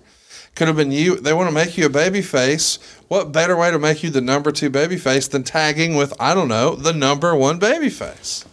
It's right there. You should have come through that wall. Thank you. And here's I mean, I guess it could have been worse. You could have had a stormtrooper helmet covered in glitter. You know, you were disappointed to have to wear a mask in the WWE. Can you imagine wearing a stormtrooper mask covered in glitter? With the glitter, right? Oh, man. Yeah, that. It was right there that you should have been that tag team partner. That should have been your spot. Does sound that way. Yeah. And I don't recall pitching that. Yeah. I get they wanted to debut a guy, but if you really want to shock Vader, Here it is. Yeah, here it is. And also by that time, Shockmaster was lovable Uncle Fred. Yeah. Look, I hear things turned out pretty good for me, so I don't want to seem like I'm bitter. But looking back on it, clearly there were things that could have been done that weren't done. 100%. So before your match at Fall Brawl, Meltzer would say, the low light of this was the pre-match video. They did a news piece type video narrated by Chris Cruz. And before the piece, Schiavone talked about how Cactus lost his memory, disappeared, didn't even recognize his family, etc. Basically, everything that an interview done on television 2 weeks ago had acknowledged wasn't the case. Yeah. So now we've got two different sets of storylines, and nobody informs the announcers that an angle was dropped, even when it's dropped on their show. Then the video had Chris talking about all the ridiculous videos, going to Cleveland, not recognizing his family, finishing with them showing Cactus doing an interview saying it wasn't his wife and kids, and now you've got two announcers in a row who just said it was. Oh, man, I remember Kevin Sullivan telling me in 1990, I had a suggestion, and I think it was involving a camera angle with Kevin doing the backbreaker into the elbow. Brother, if they get 50% of things right here, consider yourself fortunate. So I wanted to believe in the angle. You know, I felt like they were over that 50%. Yeah. They had invested time, effort, energy, money. They invested, all those things. I go back to the idea that I could tell it wasn't supposed to be a success based on how the booking went from that point on. Yeah. And I just think, imagine they'd done that with Steve Austin. Yeah. And they said, well, his run is ending after the strap match with Savio. And then, you take something, I'm not trying to compare my run in WCW, but the idea that there should be a way to take something that's working and run with it. And grow with it, yeah. So you've got this pre-tape promo. Meltzer would say you're standing in a dirty alley with Smashing Pumpkin posters behind you. Sure was. And Jack admits that he faked losing his memory, and he said it wasn't really his wife and family on TV. He tries to say it was mind games against Harley Race and Vader, and he says they believed it because they wanted to, and he lists the trophies that Vader has collected, like Sting's ribs, Ron Simmons' shoulder, Joe Thurman's back, and Nikita Koloff's neck. And then Jack refers to himself as a Saskatchewan moose and says Vader wants his head, but he can't have it. Jack says that being on the shelf gave him time for him to gather his thoughts and to brew like a bag of tea in a sea of hatred. But it's not sipping tea, it's brutality. Brutality, woo. And he says if you can arrest a man for his thoughts, then they should hang him there. He finishes by saying his time and day as Cactus Jack is worse than any ghoul, specter, or ghost. So you're back on track. And I remember delivering that one pretty well. Like I was in the zone for a series of interviews. Where'd y'all shoot that? Do you recall? It was in downtown Atlanta. I just thought Smashing Pumpkins was an allusion to something taking place around Halloween. There you go. Didn't realize. Really? Not only that he would be one of the biggest stars and huge rock huge, star, but also own a wrestling company. Yeah. But that was just me thinking it was a Halloween-y place to cut a promo. I like it. Speaking of Halloween-y, a guy who came trick-or-treating as Yoshi Kwan lost in 3 minutes and 38 seconds to a double-arm DDT. Yeah. It's a little weird to see that, his winning streak comes to an end before the pay-per-view. Before the pay-per-view, right. Either way, you beat him and you move on. The creative is lacking a little bit. You're writing in your book that you're only given one live interview to build up to your match with Vader. Meanwhile, Dusty's given himself a bunch of airtime. No, was I being tough on Dusty? You were being tough on Dusty. I love Dusty. But I think, in that era, that's really the way you felt. Well, this was also the, even before Watts came in, there was a lot of pressure on the powers that be to build up the Omni into the Madison Square Garden of the South. So that Dusty may have been talking specifically about a guest referee spot he was doing. I was always bewildered at the idea that we had national, I believe it was international TV, and yet we would spend so much more time. And this wasn't a Dusty thing. This was a TBS Turner edict. Like, we were going to build up this venue that's no longer even there. Right. To be the MSG of the South. So I don't want to be, and you could tell by the way I talk about Dusty, right? Dusty gave me a huge break. Yes. I mean, when you're sitting, remember, this is the first memoir outside of Adrian Street, who wrote his own memoir, where the guy is actually doing the writing, Yes. me. And I mean, there's a lot of solitary late nights. There's playing. I was writing wherever I happen to be, but you're reliving these. I do it. You know, when I talk about writing, I go like, I don't never go like this. You know, I was always writing. It was almost like I was hunched over, and I'm reliving these moments. And there was some frustration coming through. Yes. But man, I was a little tough on the dream. Sorry. Well, that's okay. Love the guy. I do want to ask you about your visit with Eric, because you start to get a little nervous when you see the booking sheets and you realize that it doesn't feel like you're figured in. And you referenced what was happening at the MGM shows, and you know you're not on those, not the way that you imagined you would be. And so, as I understand it, you have a sit down with Eric where you would write in your book that you came up with like a really professionally printed, almost thesis. Boy, wise. With, About 20 with charts pages thick, and graphs and charts stats. and graphs. And at that point, ratings were the be-all and end-all. We didn't have 15-minute breakdowns, but the closest I could come to proving that I could draw was by showing the Sunday night main event ratings over the course of the 6 weeks that I did my angle with Vader and how they'd continued to grow. Because I remember going up there, I don't think they sent the check to you.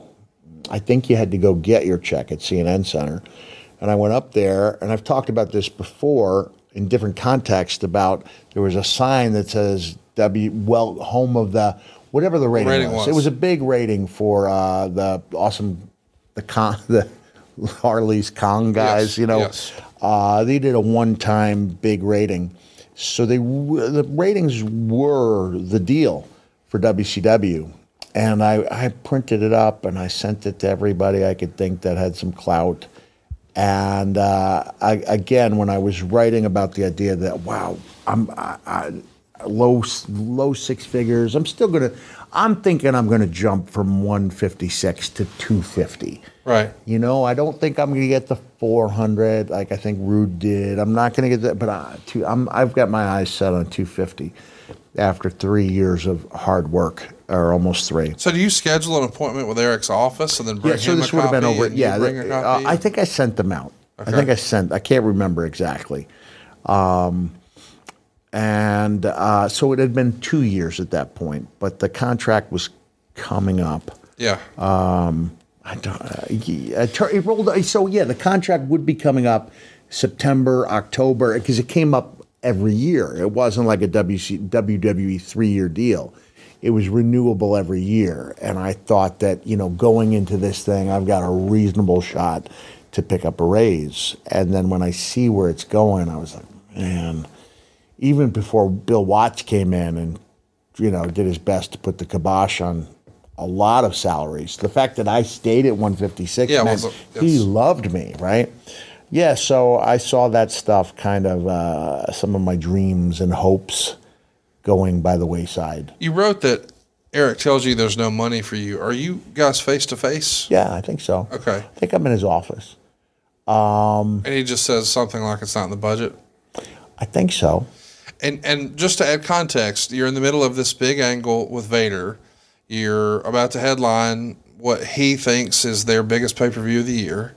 They've invested all of this money, a substantial sum. And I know that gets lost sometimes, but if you factored in the production costs of all of these vignettes, had they simply not done them and just given that money to you, you would have had more than what you were asking for. And I really think injury, comeback, fiery promos, yes, money. Yes. I said to, you know, during the build-up, one of the Manias, where it was clear, when Brian invited Brian Danielson, Daniel Bryan, I can't remember the exact matchup, but back when I was more frequently critical of the product, maybe because I was watching much more intensely, I said, sometimes you just want a great steak. You don't need all the you don't need all the sauces and accompaniments. It's like we had a great steak. Like I said, angle, comeback, promos, match, and it was, you know, we got Béarnaise sauce on there. I'm overdoing the I just find it fascinating to me that they're telling you it's not in the budget. This is the same era where they're spending all this money on these mini movies that Cedillo was putting together. Yeah. And now all of these vignettes, like if they, and they admit it wasn't working. Right. And they ask you to get them back on track, and you do. But now when you ask for a raise, seemingly roughly $100,000, which is less than they just spent, or more than what they just spent. You know what I mean? Like, well, here's what I said, and I've mentioned this in my live shows, is that they worked themselves into a situation where you couldn't be a top guy unless you made top guy money. You couldn't make top guy money unless you were top guy.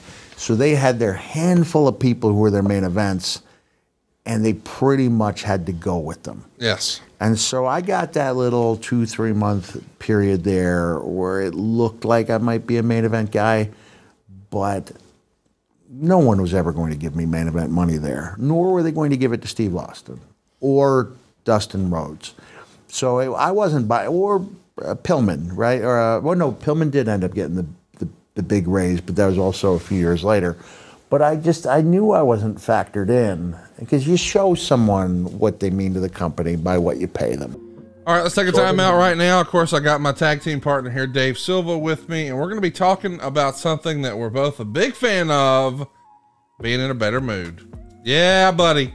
If you're looking for something to help you chill and relax, you're looking for something to help you sleep a little bit easier, maybe you're looking to just calm down, maybe you're looking to relieve some soreness, Mood can help.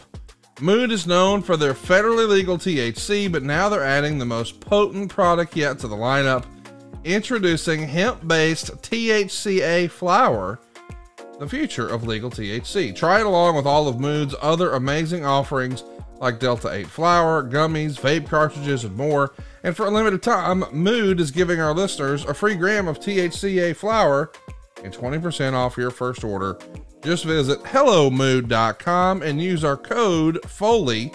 And I got to tell you, I'm so impressed with this product. I was able to try this one. I wasn't really sure. There's a lot of this that I'm still learning about and getting more familiar with. But let me just tell you, the gummy, high five. You see, I'll be honest. There's this big breakthrough that I didn't even know about, and Mood has brought it to us. THCA flower. You see, THCA converts into THC when you heat it, so you get that classic, I don't know, for lack of a better word, feeling. And Mood has 10 high-inducing strains, the most potent they've ever offered. Mood puts an end to guessing games with federally legal forms of THC that have been extracted from hemp plants. How about that? All of their products are regularly third-party tested with the Drug Enforcement Agency registered labs, and they've been sourced from small family farms and then grown organically. And the experts at Mood have tested and tailored different strains for specific moods, from euphoric to energized to creative to chill. And there's plenty of versatile products to go with whatever mood you're looking for. However you enjoy taking THC, man, Mood has you covered. It's great for both beginners like myself and veteran users like our friend good old JR. They've got great tasting gummies, as for me. They've got classic flower, convenient pre-rolls, and so much more. Try Mood's new THCA flower today. And for 20% off your first order and a free gram of THCA flower, go to hellomood.com and use the code Foley. That's hellomood.com, and the promo code Foley gets you 20% off your order and a free gram of THCA flower. Well, so when he says we don't have it in the budget for you, you make a call to J.J. Dillon and the WWF. That was a brief call. Well, I want to talk about that. Like, A, what was said? Were you just sending out a feeler? Were you doing it because your feelings were hurt? No, I called every year when my contract was about to be up for renewal or termination just to test the waters. And every year for 3 years, I'd be dismissed in less than a minute. Now, that wasn't JJ's doing. You know, I didn't know at the time that Vince McMahon had said Cactus Jack will never step foot in a WWE ring. I didn't know that he thought I looked seedy and didn't look like a star. You know, I thought I was being dismissed out of hand, like JJ would say, we're not looking for talent. And then I would go on, I would watch Raw and I'd see like Mantar, the debut. I was like, don't they know that I know they're lying to me? Just so you're not WWE material. I mean, I looking back at it, I'm glad because I loved proving people wrong. Going back to what the independent guys should do, or the guys should do when they're released, prove Vince wrong. I know I don't know how much he's in the mix anymore, but at least when I was there, he liked it when people would prove him wrong. He liked when people took a challenge head on. We know that JJ is the head of talent relations at the time, but we also know that Jim Ross is there at this point. He's quote unquote just an announcer. He's not yet taken over the talent relations role. But did it cross your mind to call JR because you knew he was an advocate? I may have. You know, I can't remember. Okay, I may have. But like I said, those three, I only called once a year, and they were they were brief calls, brother, less than a minute. While you were in your meeting with Bischoff, he would go down the roster checking off names of folks who made more or less than you, and you wrote specifically about Jesse Ventura. You wrote, it was no use. Bischoff wasn't going to budge. I really had no other recourse. I had a family to think of and a child on the way in 2 months. And to make matters more difficult, Colette was dilating early and was forced to spend the last 10 weeks of her pregnancy in bed. I explained the situation to Bischoff and then said in a voice that was pretty near cracking with emotion, if I can take the same money, can I have the next 6 weeks off to spend helping my wife? Now, this is where we already discussed how misleading a title on an internet article was. And I said the thing about it is the article was accurate, but the title made it sound like Eric Bischoff wouldn't allow me to go home for the birth of my child, which was 100% not real. It was not that even not remotely accurate. There was never a time when I said, Eric, my wife's about to give birth. Can I have the day? No, that never happened. It was the 6 weeks where he said, Cactus, you were just off for, 4 months. Yeah, 4 months. And I said, Eric, you've seen where I'm booked. I was booked on the B shows. I think for that, at that time. You even plead with him in the book. You write, Eric, you've got me teaming up with Ice Train in junior high schools in the backwoods of the Carolinas. How important could that match be? And he asked, if I get you the time off, will you sign for 156? Yes, I will. I left the CNN Center that afternoon vowing that I would never let myself be put in that position again. And I didn't. But I did.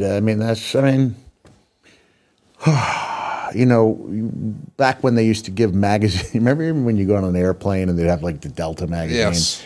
They don't do that anymore since COVID. But it would say, in life, you don't get what you're worth, you get what you negotiate. Yes.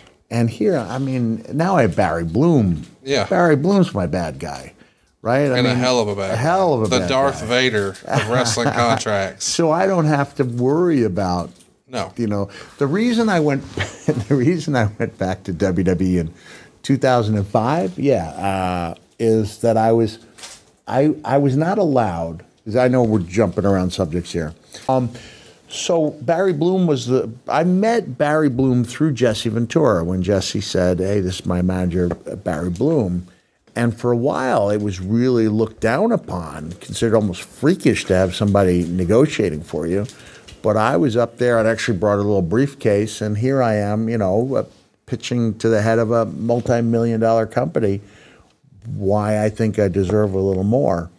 The game would change dramatically, with really Barry was the guy that broke open the door for agents and, both WWE and AEW. They realize that they go through agents now, and that's a way to not, there are some bad feelings involved when money is involved, it's funny that we're talking about the difference between 150 and 250 for a company that worked 200 days, Yes. And now, you're looking at you could see like a one-dimensional jump shooter pulling down 44 million to be able to shoot the ball. Yeah. And we're talking about the difference between 150 and 250. Even if it was 30 years ago, it's... Yeah, there are wrestlers who work less than 1 day a week and make $7 million a year now. Yes.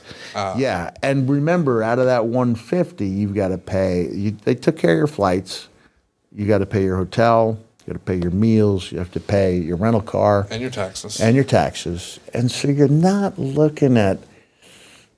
a ton of money. You're not looking at a ton of... You know, I had a friend who worked on the Long Island Railroad saying, next Kings Park, next stop, Kings Park. He was, after all was said and done, making more than I was as a global superstar on borrowed time. Because keep in mind, at that time, you know, you were getting the elbow every night, you know, whether it was a televised show or a house show. I was going all out every night. And this, you know, jumping forward to when I won the title against Dwayne "The Rock" Johnson. He's not, this is his energy drink, still pitching for him. And then, you know, we've discussed the Shivani, you know. What hurt me so badly about that was that I'd worked so hard for them for 3 years. And even though I'm complaining a little bit about the push, I was not a squeaky wheel there. I really wasn't. I was really easy to work with. That's kind of a curse at times, though. Yeah, I mean, there was, after I lost the ear, that's when I started to get upset. That's when I realized there's nothing I can do that is going to give me a future in this company. So I did become argumentative, maybe difficult to deal with after that. But that was, you know, it was 2.5 years into a 3-year run where I realized, you know, I'm reading the writing on the wall, and it's not easy to read. It's not difficult to read. The final interview on Saturday night before Halloween Havoc. So it's the night before. It's a tape show. But you did a promo.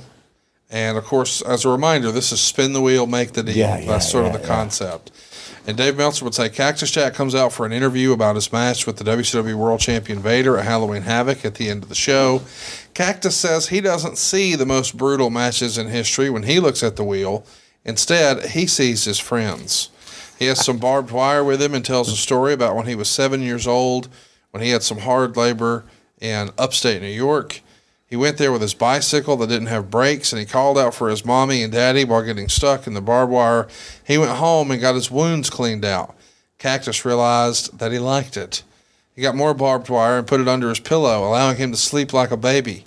And Cactus confronts Harley Race as he comes out to interrupt the interview. Cactus tells Harley that he's in for the longest night of his life. Harley goes to spin the wheel and is instead met with a double-arm DDT from Cactus. Cactus goes to the wheel and spins it.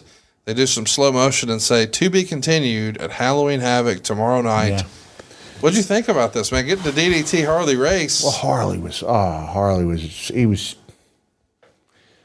the best. Yeah. He really was. And I remember, you know, writing, I think it was when I signed my book for him, I said, I wish, no, I think it was when I left WCW and said, I wish someone else, you know, just thanked him for everything I'd done. I can't remember if I said, if only that had done as much for me as you did.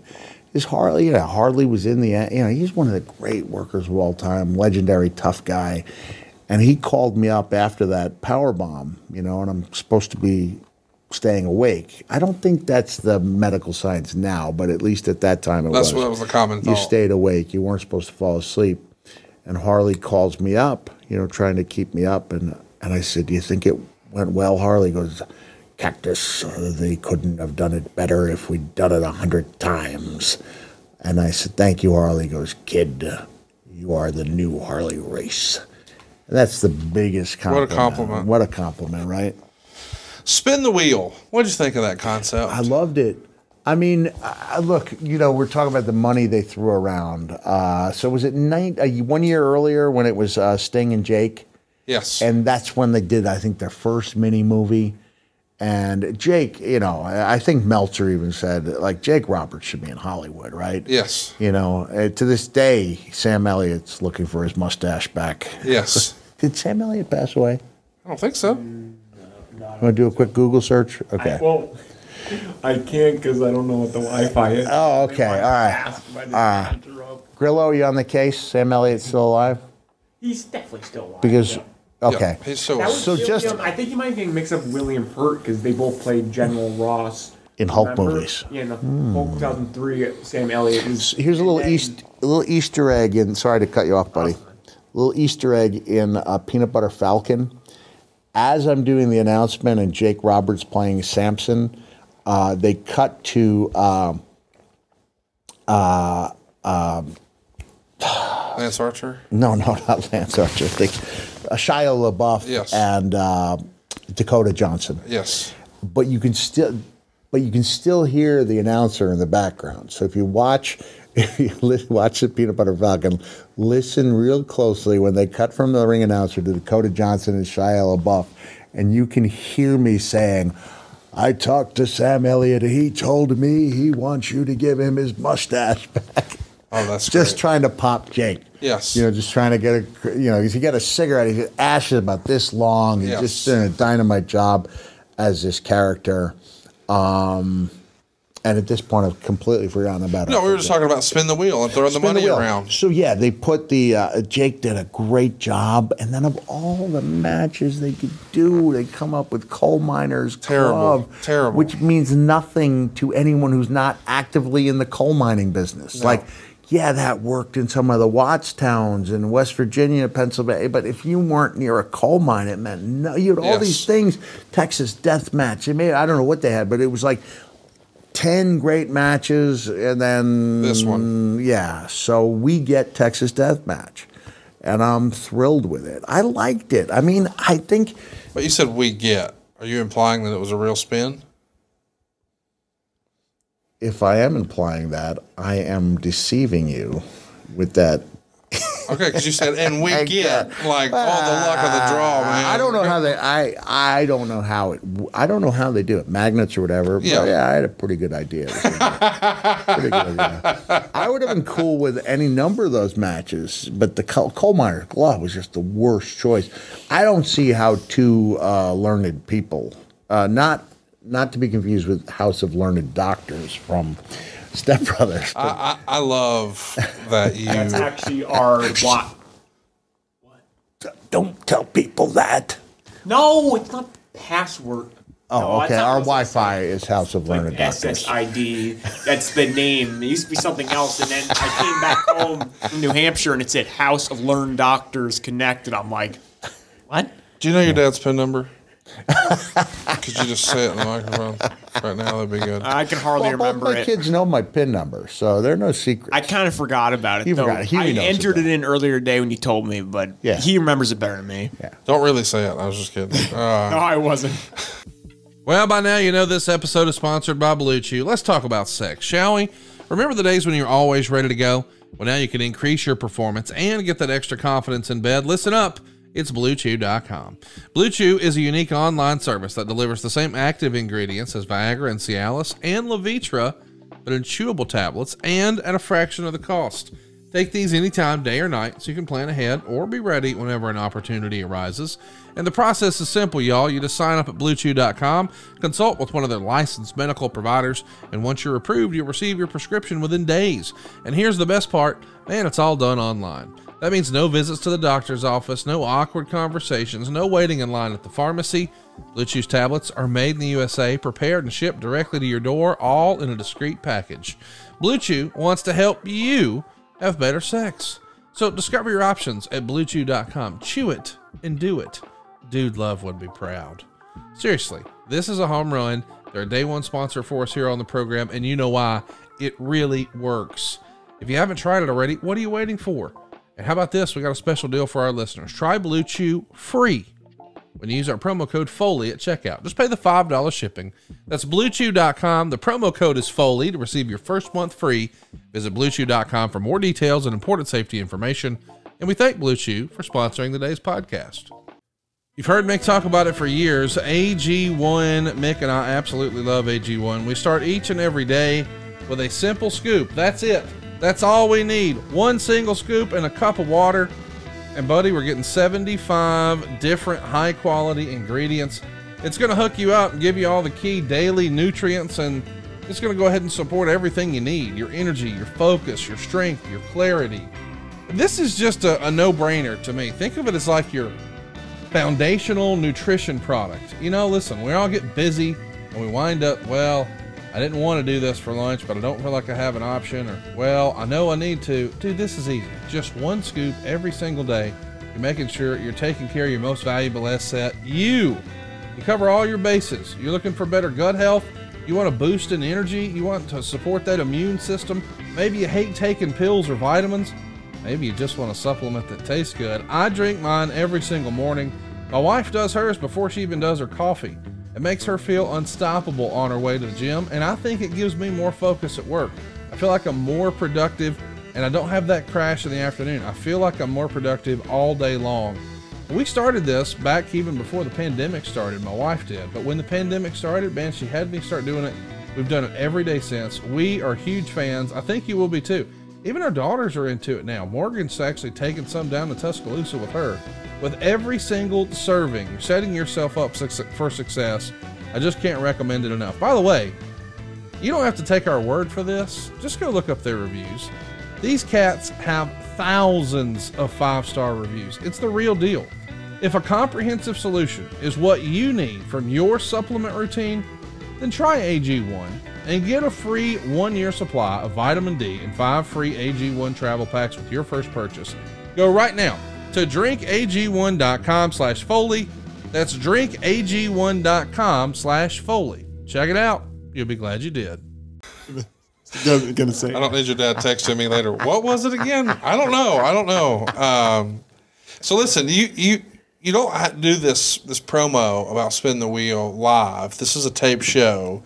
And so you write in your book that you had a match in Phoenix on Friday night and you have to drive, and I guess there was an issue with your convertible. What's the story with that? Oh, yeah. I didn't know it was in Phoenix. I thought the issue was when I flew to New Orleans one day ahead of time. I had a 84 Chrysler LeBaron that occasionally had troubles with the convertible top. Oh. And I couldn't get it to connect. I couldn't get it to lock down, and it was raining. But I thought, you know what? Like I'm going to be going 60 miles per hour. The rain's going to just, I'll be okay to drive to the airport. It was about a 45-minute drive, but it was a torrential downpour. I mean, I arrived. So you drove in the rain in a torrential downpour in a convertible. Rain, and I was chilled to the bone. It's even though it's Georgia, it's late October. It's not Saskatchewan, right? It's not New England, but still, man, with the breeze, the temperature, rain, and the water. Oh man! So by the time I got to New Orleans, the day before, I was in rough shape. Oh man, rough. Was the car ruined? No. It was 10 years. It was 9 years old. It wasn't. There was a little damage, but I was. You kept driving it. Yeah. I kept driving it for another. Who am I talking years. to? Of course, you kept driving it. Yeah.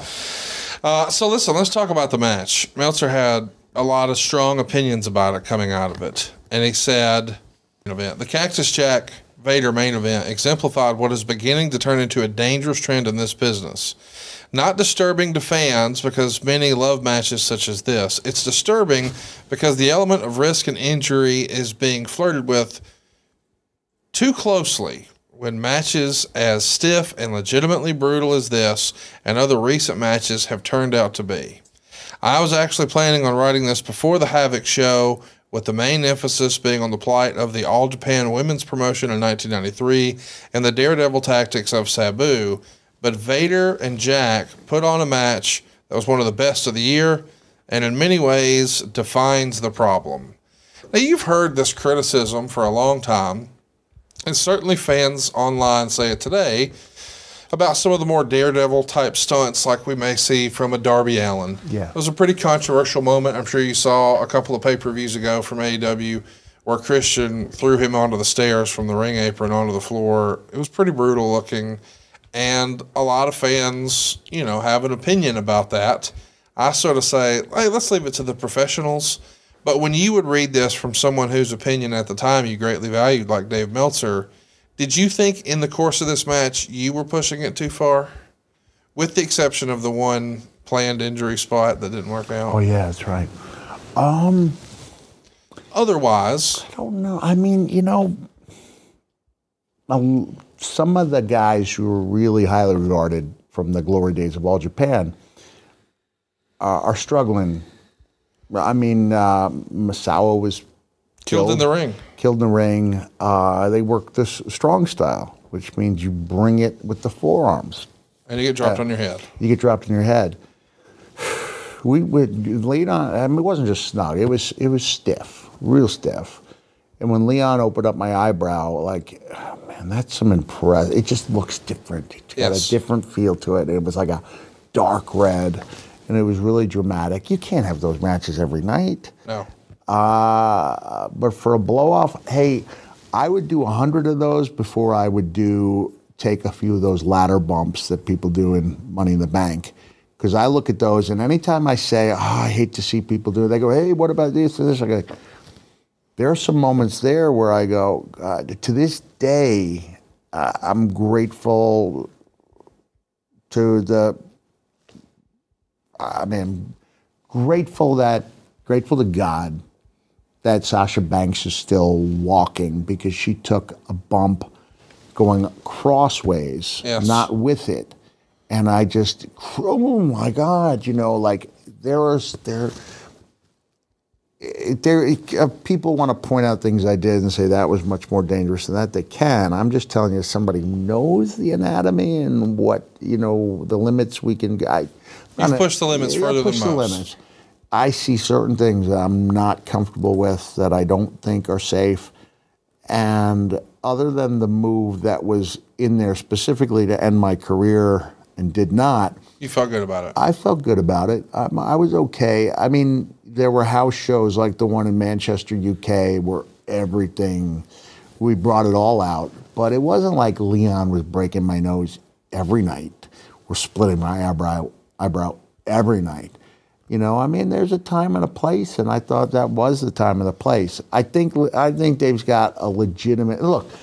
There's a reason why I had to leave wrestling full-time at the peak of my earning. Yes. You know, if I'd been a little wiser, if I'd thought to add one more move to my repertoire, which would have been, boom, block the chair, right? Easy, you know. I struggle walking largely because of that one move, the elbow on the concrete. You know, there are other things, knee injuries that come along, but as far as just really shaking up my skeletal structure, you know, that elbow was the worst thing I could possibly. Because you did it so consistently? Consistently, and I was 300 pounds. Like Hogan with the leg drop, really. Yeah, you think to yourself, well, that doesn't even look like much, but you're like, here's a 300-pound man coming down night after night with one leg slightly above the other, so you're jarring your vertebrae. Falling on wood and steel. I mean, I remember talking with Hulk where he was 4 inches taller than me, and now when I talk to Hulk, he's about the same height as me, and that's after I've shrunk a couple inches. Yeah. So that wreaked havoc on the Hulkster's body. So, and nobody would have thought, oh, that's too extreme. It's a leg drop. It's a leg drop. So, I mean, I think people could have looked at that. I don't think whereas all the veterans, kid, you know, you're going to be in a wheelchair, kid, you know, you're going to do it. They were all right. Not about the wheelchair, but it was every bit as bad for my body as a lot of the veterans said.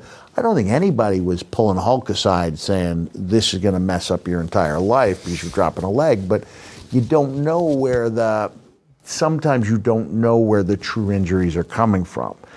I'm just saying I'm going to stick with my statement that ladder matches, especially the really dangerous things, are worse than anything I did, other than the one move that was designed to end my career intentionally. And maybe getting thrown through the Hell in a Cell. Yeah, but I'm speaking specifically about that match with Leon. Sure. So Meltzer would say, there's going to be a can you top this mentality to pro wrestling. Younger wrestlers are constantly learning from and imitating those who have stretched the boundaries of their imagination when it comes to brutality and acrobatics. And because of that, despite the cries that this isn't so from old timers, the actual in-ring product constantly evolves and constantly improves unless it's stifled by those who can't bear to let go of the past. But with improvements, if the new ways continue, either stiffer or more realistically brutal blows, easy for me to say, as in Japan, as in Mexico with the higher risk acrobatics, it comes with an increase in the dangers. And at what point do the risks exceed the potential rewards? And you had that down to a science. And remind everybody about the Foley instantaneous risk reward ratio analysis. I love that. Let's talk about the match itself. It goes 15 minutes and 59 seconds using the old school death style match, where it is, of course, the Texas death match. But the deal here is falls don't count, and if it continues until one man can't answer the bell after a 30-second rest period, when you're going into this match, what are you, besides trying to accidentally end it early, is there something else you're trying to accomplish? Should we address why I wanted to end my career in that match? Because of all the reasons I talked about. Get to the promised land, and it's not. There's no end game. There's no benefit to having gotten there. There is no pay raise. Yes. There is no pay main event in my future, and at that point, I am beaten up. I am beat. I was trying to think. I was referencing. Going back, I had a discussion with Huey, my son, about basketball and the NBA Finals with the Celtics, and NBA Eastern Finals, Celtics and Heat, and the Celtics were shooting like 20% from three, and the Celtics coach was asked, given that no threes weren't dropping, is there anything you do differently? He said no. And so I'm thinking, I don't know if I expressed it to you. I'm like, I remember, but the idea was in my mind.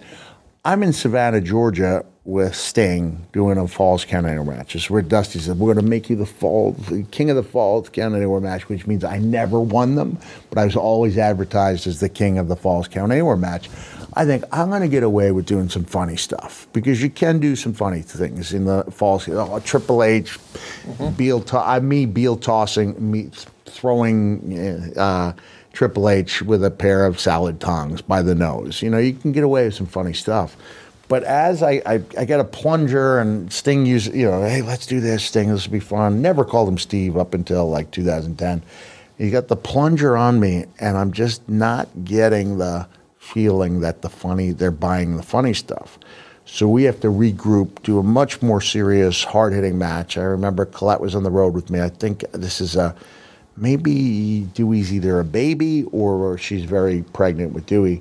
And I'm literally crawling down the hall on my hands and knees to get to my room because I'm banged up that badly. And I'm thinking, if I can change the game plan during a house show in Savannah, right, certainly you can change the game plan when it's not working. So I'm just saying you could change things up. I don't know how this relates to what I was talking about, the frustration I felt. But I did have other gears I could go to when I could do fun matches occasionally, even in WCW. There was a lot of fun stuff. I detailed one of the matches that me and Sullivan had against the Nasties, where Harley lectured me afterwards for being too silly out there, including the cup I thought was a full beer. I thought the reason the guy was like, no, trying to protest against me grabbing his cup was he didn't want to waste a beer. And then as I throw it, it's in mid-throw, and I see it, and I was like, that's not an amber-colored Pilsner beer. This is tobacco spit. This is 18 ounces tobacco juice, and it's like in Nobby's eyes, coming out of his nostrils. So there was some silly stuff I did. But I thought there was a time and a place for the really physical stuff, a strong style. But on that night in New Orleans, I intended to end my career because I was just so frustrated. I was so frustrated. I had the Lloyd's of London policy. Granted, it wasn't going to be a huge sum of money because I was only making $150. But you're talking about wrestler after wrestler who'd been given big sums of money, all of them from Minnesota. Maybe that was the deal. I wasn't from Minnesota. But it was Road Warrior Animal, it was Kurt Hennig, Yes. it was Ricky Steamboat. I mean, just over and over. I was like, how can I possibly ever Rick Rude wrestle? got it, Yeah, yeah. Rick Rude got it. How could I ever wrestle again if I'm on this guy's back? And he drops backwards, he kicks his feet up, drops backward, he's 450 pounds, wooden ramp. No way can I ever wrestle again, which is what I wanted at that point, to never wrestle again. Well, Eric Bischoff even wrote about this day in his book. He talked about, maybe you had a different idea. Quote, that was the precursor for Cactus Jack leaving WCW. Cactus was becoming not only a danger to himself, but in the opinion of WCW Legal, was providing a significant amount of litigation exposure because of the things he wanted to do. It was over the top. Every week it was something crazier and crazier and crazier, and we couldn't let it happen. In addition to probably other things, I never talked to Mick about this, and maybe we will someday. That was the straw that broke the camel's back with WCW and Mick. He wanted to become more physical and more violent, bloodier, and more over the top. WCW was going a different direction. But this is all when he was asked, is it true that you wanted to jump off of a balcony at Halloween Havoc? And that you were shut down for that. Do you remember, I know we did the big squisher spot, or whatever we want to call it, with you and Vader's back on the ramp. Do you remember suggesting to anyone, what if I jumped off of that in regard to a balcony? I liked going off the high stuff. Uncle Conrad, I did like it. Yeah. I thought I specifically brought that up September of 94. But it was like the dream was always to drop an elbow off the TV truck. Not just because it'd be a cool bump, but because of the way it could be filmed. Yeah, coming down. Onto a hood of a car, you relax the shocks a little bit. It looks like I'm sailing into your living room. So yeah, I did. I can't, listen, that's a very legitimate reason. I don't remember anyone sitting down and telling me that. I'm not saying they did not do that.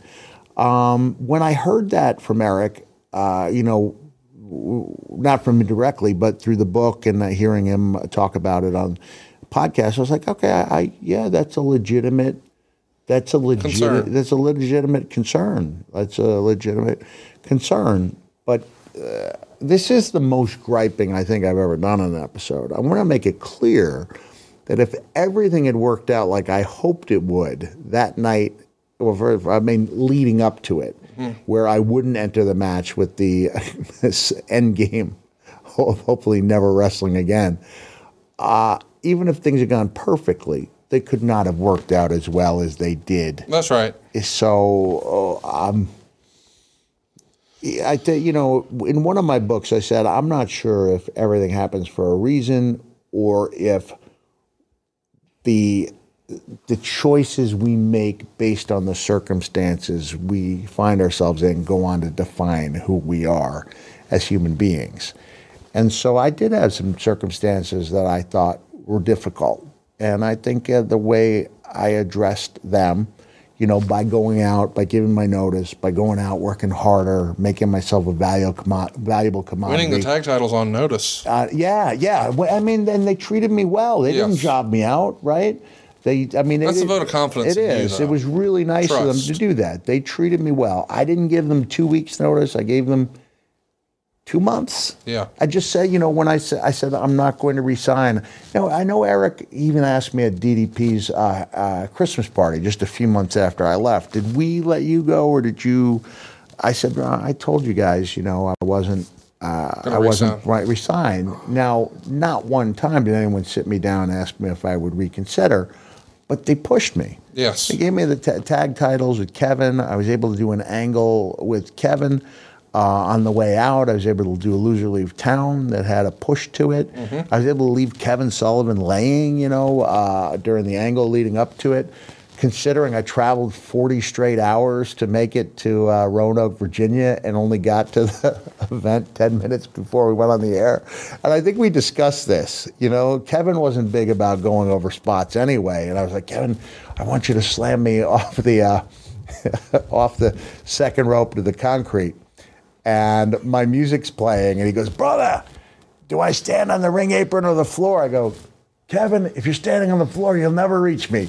And out I go. So we got one spot, which is Kevin slamming me off the second turnbuckle to the floor, and had ourselves a pretty good match. So thank you to the powers that be, and I guess that's Eric, for giving me a good send-off, you know, and opening up a whole new world of opportunities. So in reliving this stuff, just like I felt when I was doing the writing and I'm reliving it, it brings, I think it should bring up a little bit of frustration, yes. right? I guess, That's the way you felt at we're the time. passionate about it. And I think Bret Hart and I have been compared in the way, not in what we did in the rings, we had very different styles, right? But the fact that people are like, why do they care so much, you know? Like, and it's like, you know what? If we didn't care, It wouldn't have been as good. I wouldn't be here talking about a career that nobody would remember. You know, Yes. if I shrugged it off, like, you know, I'm making the money, I'm making six figures. You know, I wanted everything to be good. I wanted to make a difference. Going back to seeing Snuka just a little over 40 years ago, 40 years this month, when I turned around and said, I want to make, said to myself, I want to make people feel the way I feel right now. That was still the goal, to create those moments. And, you know, I was working with a very limited genetic hand, and I had things I wanted to do. So, you know, look, Eric's feeling was not that much different than Vince's, especially even when I came into WWE and Jerry Briscoe asked me what I could do to The Undertaker that would look good and believable. I said, I can drop an elbow off the TV truck. And he goes, we know you do some wild things. There may come a time when we ask you to do one of those, but until we do, we ask that you do not. And right there, that's what allowed me to put in 4 full-time years. Yes. So I think if someone had sat me down and had that same talk in WCW, you know, I'd still be that. It could have been different. I'd still be that low six-figure guy. I don't know if I would have been content. You wouldn't have been. Probably not. And so you want to be creatively fulfilled. I mean, that's the reason you cared as much. Right, yeah. Yeah. I love this match, and I know, you know, now since we're pals, it's a little harder to watch because you're taking a whole bunch of punishment. Sure. But I want to recommend that everybody go out of their way to see it. You do some incredible stuff in this. There's some crazy stuff with guardrails and chairs. One of the more underrated bumps, I think, besides the big squish bump on the ramp, is you doing a sunset flip off the apron to the floor.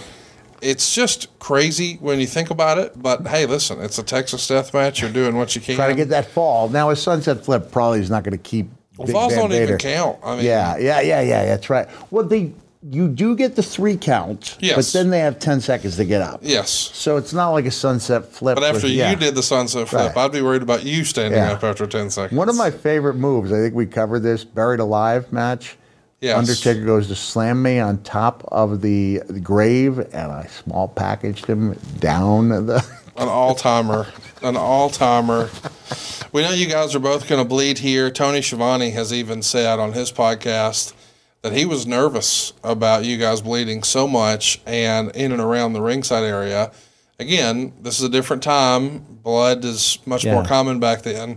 But we're pretty fresh off of the whole Magic Johnson HIV scare, and it's... I was actually, you know, I love the Winning Time show. Love it. Can you believe that's over? It's canceled. I know, 2 seasons. Unbelievable. But oh, it was magical while it lasted. Yes. I remember being with Abdullah the Butcher. Abdullah the Butcher and I were on the beach taking a walk in Los Angeles when we got the news about Magic.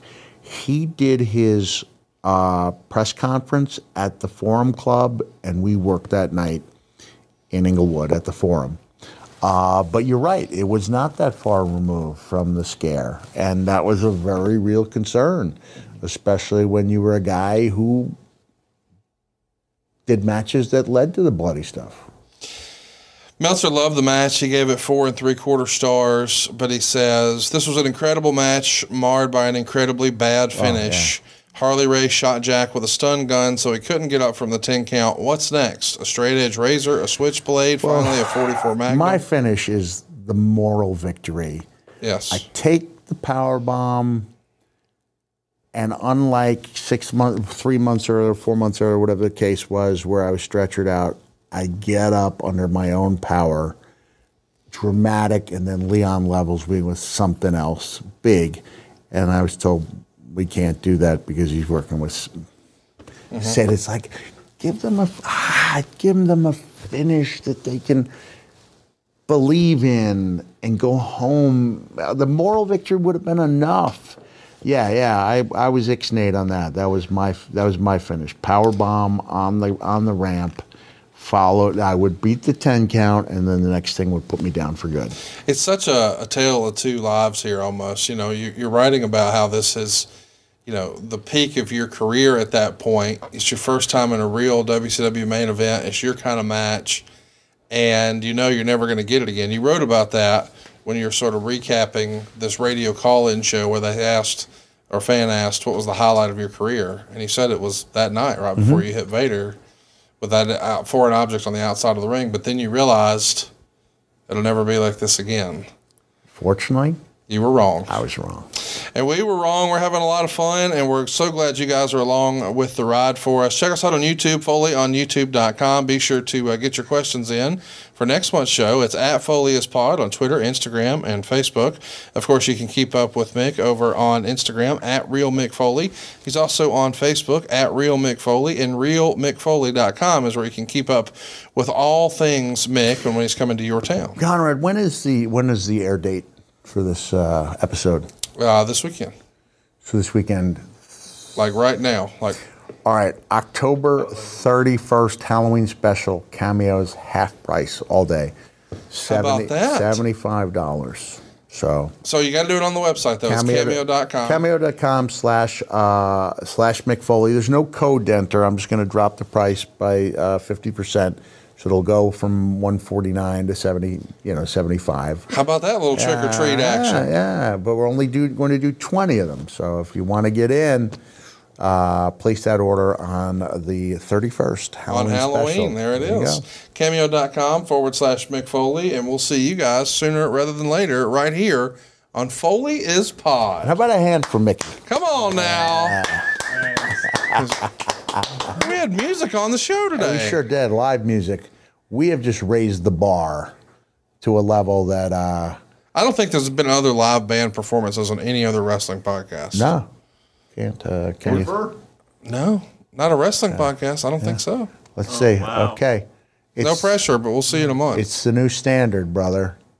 New standard. I like it. Yeah. See you guys next time Thanks, here Conrad. on Foley Is Pod.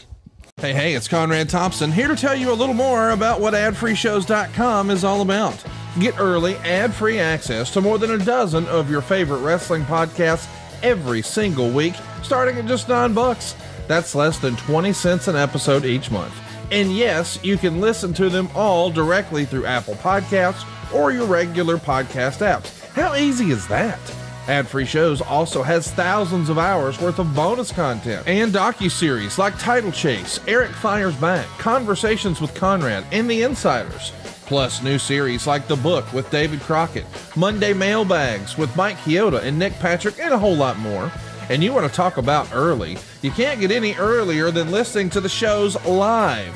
You can be a part of the live studio audience as we record the podcast. Plus, ride shotgun alongside your favorite childhood heroes for live watch-alongs, Q&As, and other interactive experiences every single month.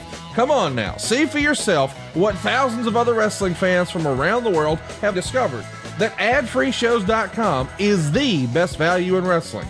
Check it out today, and hey, when you do, the first week is completely free. adfreeshows.com.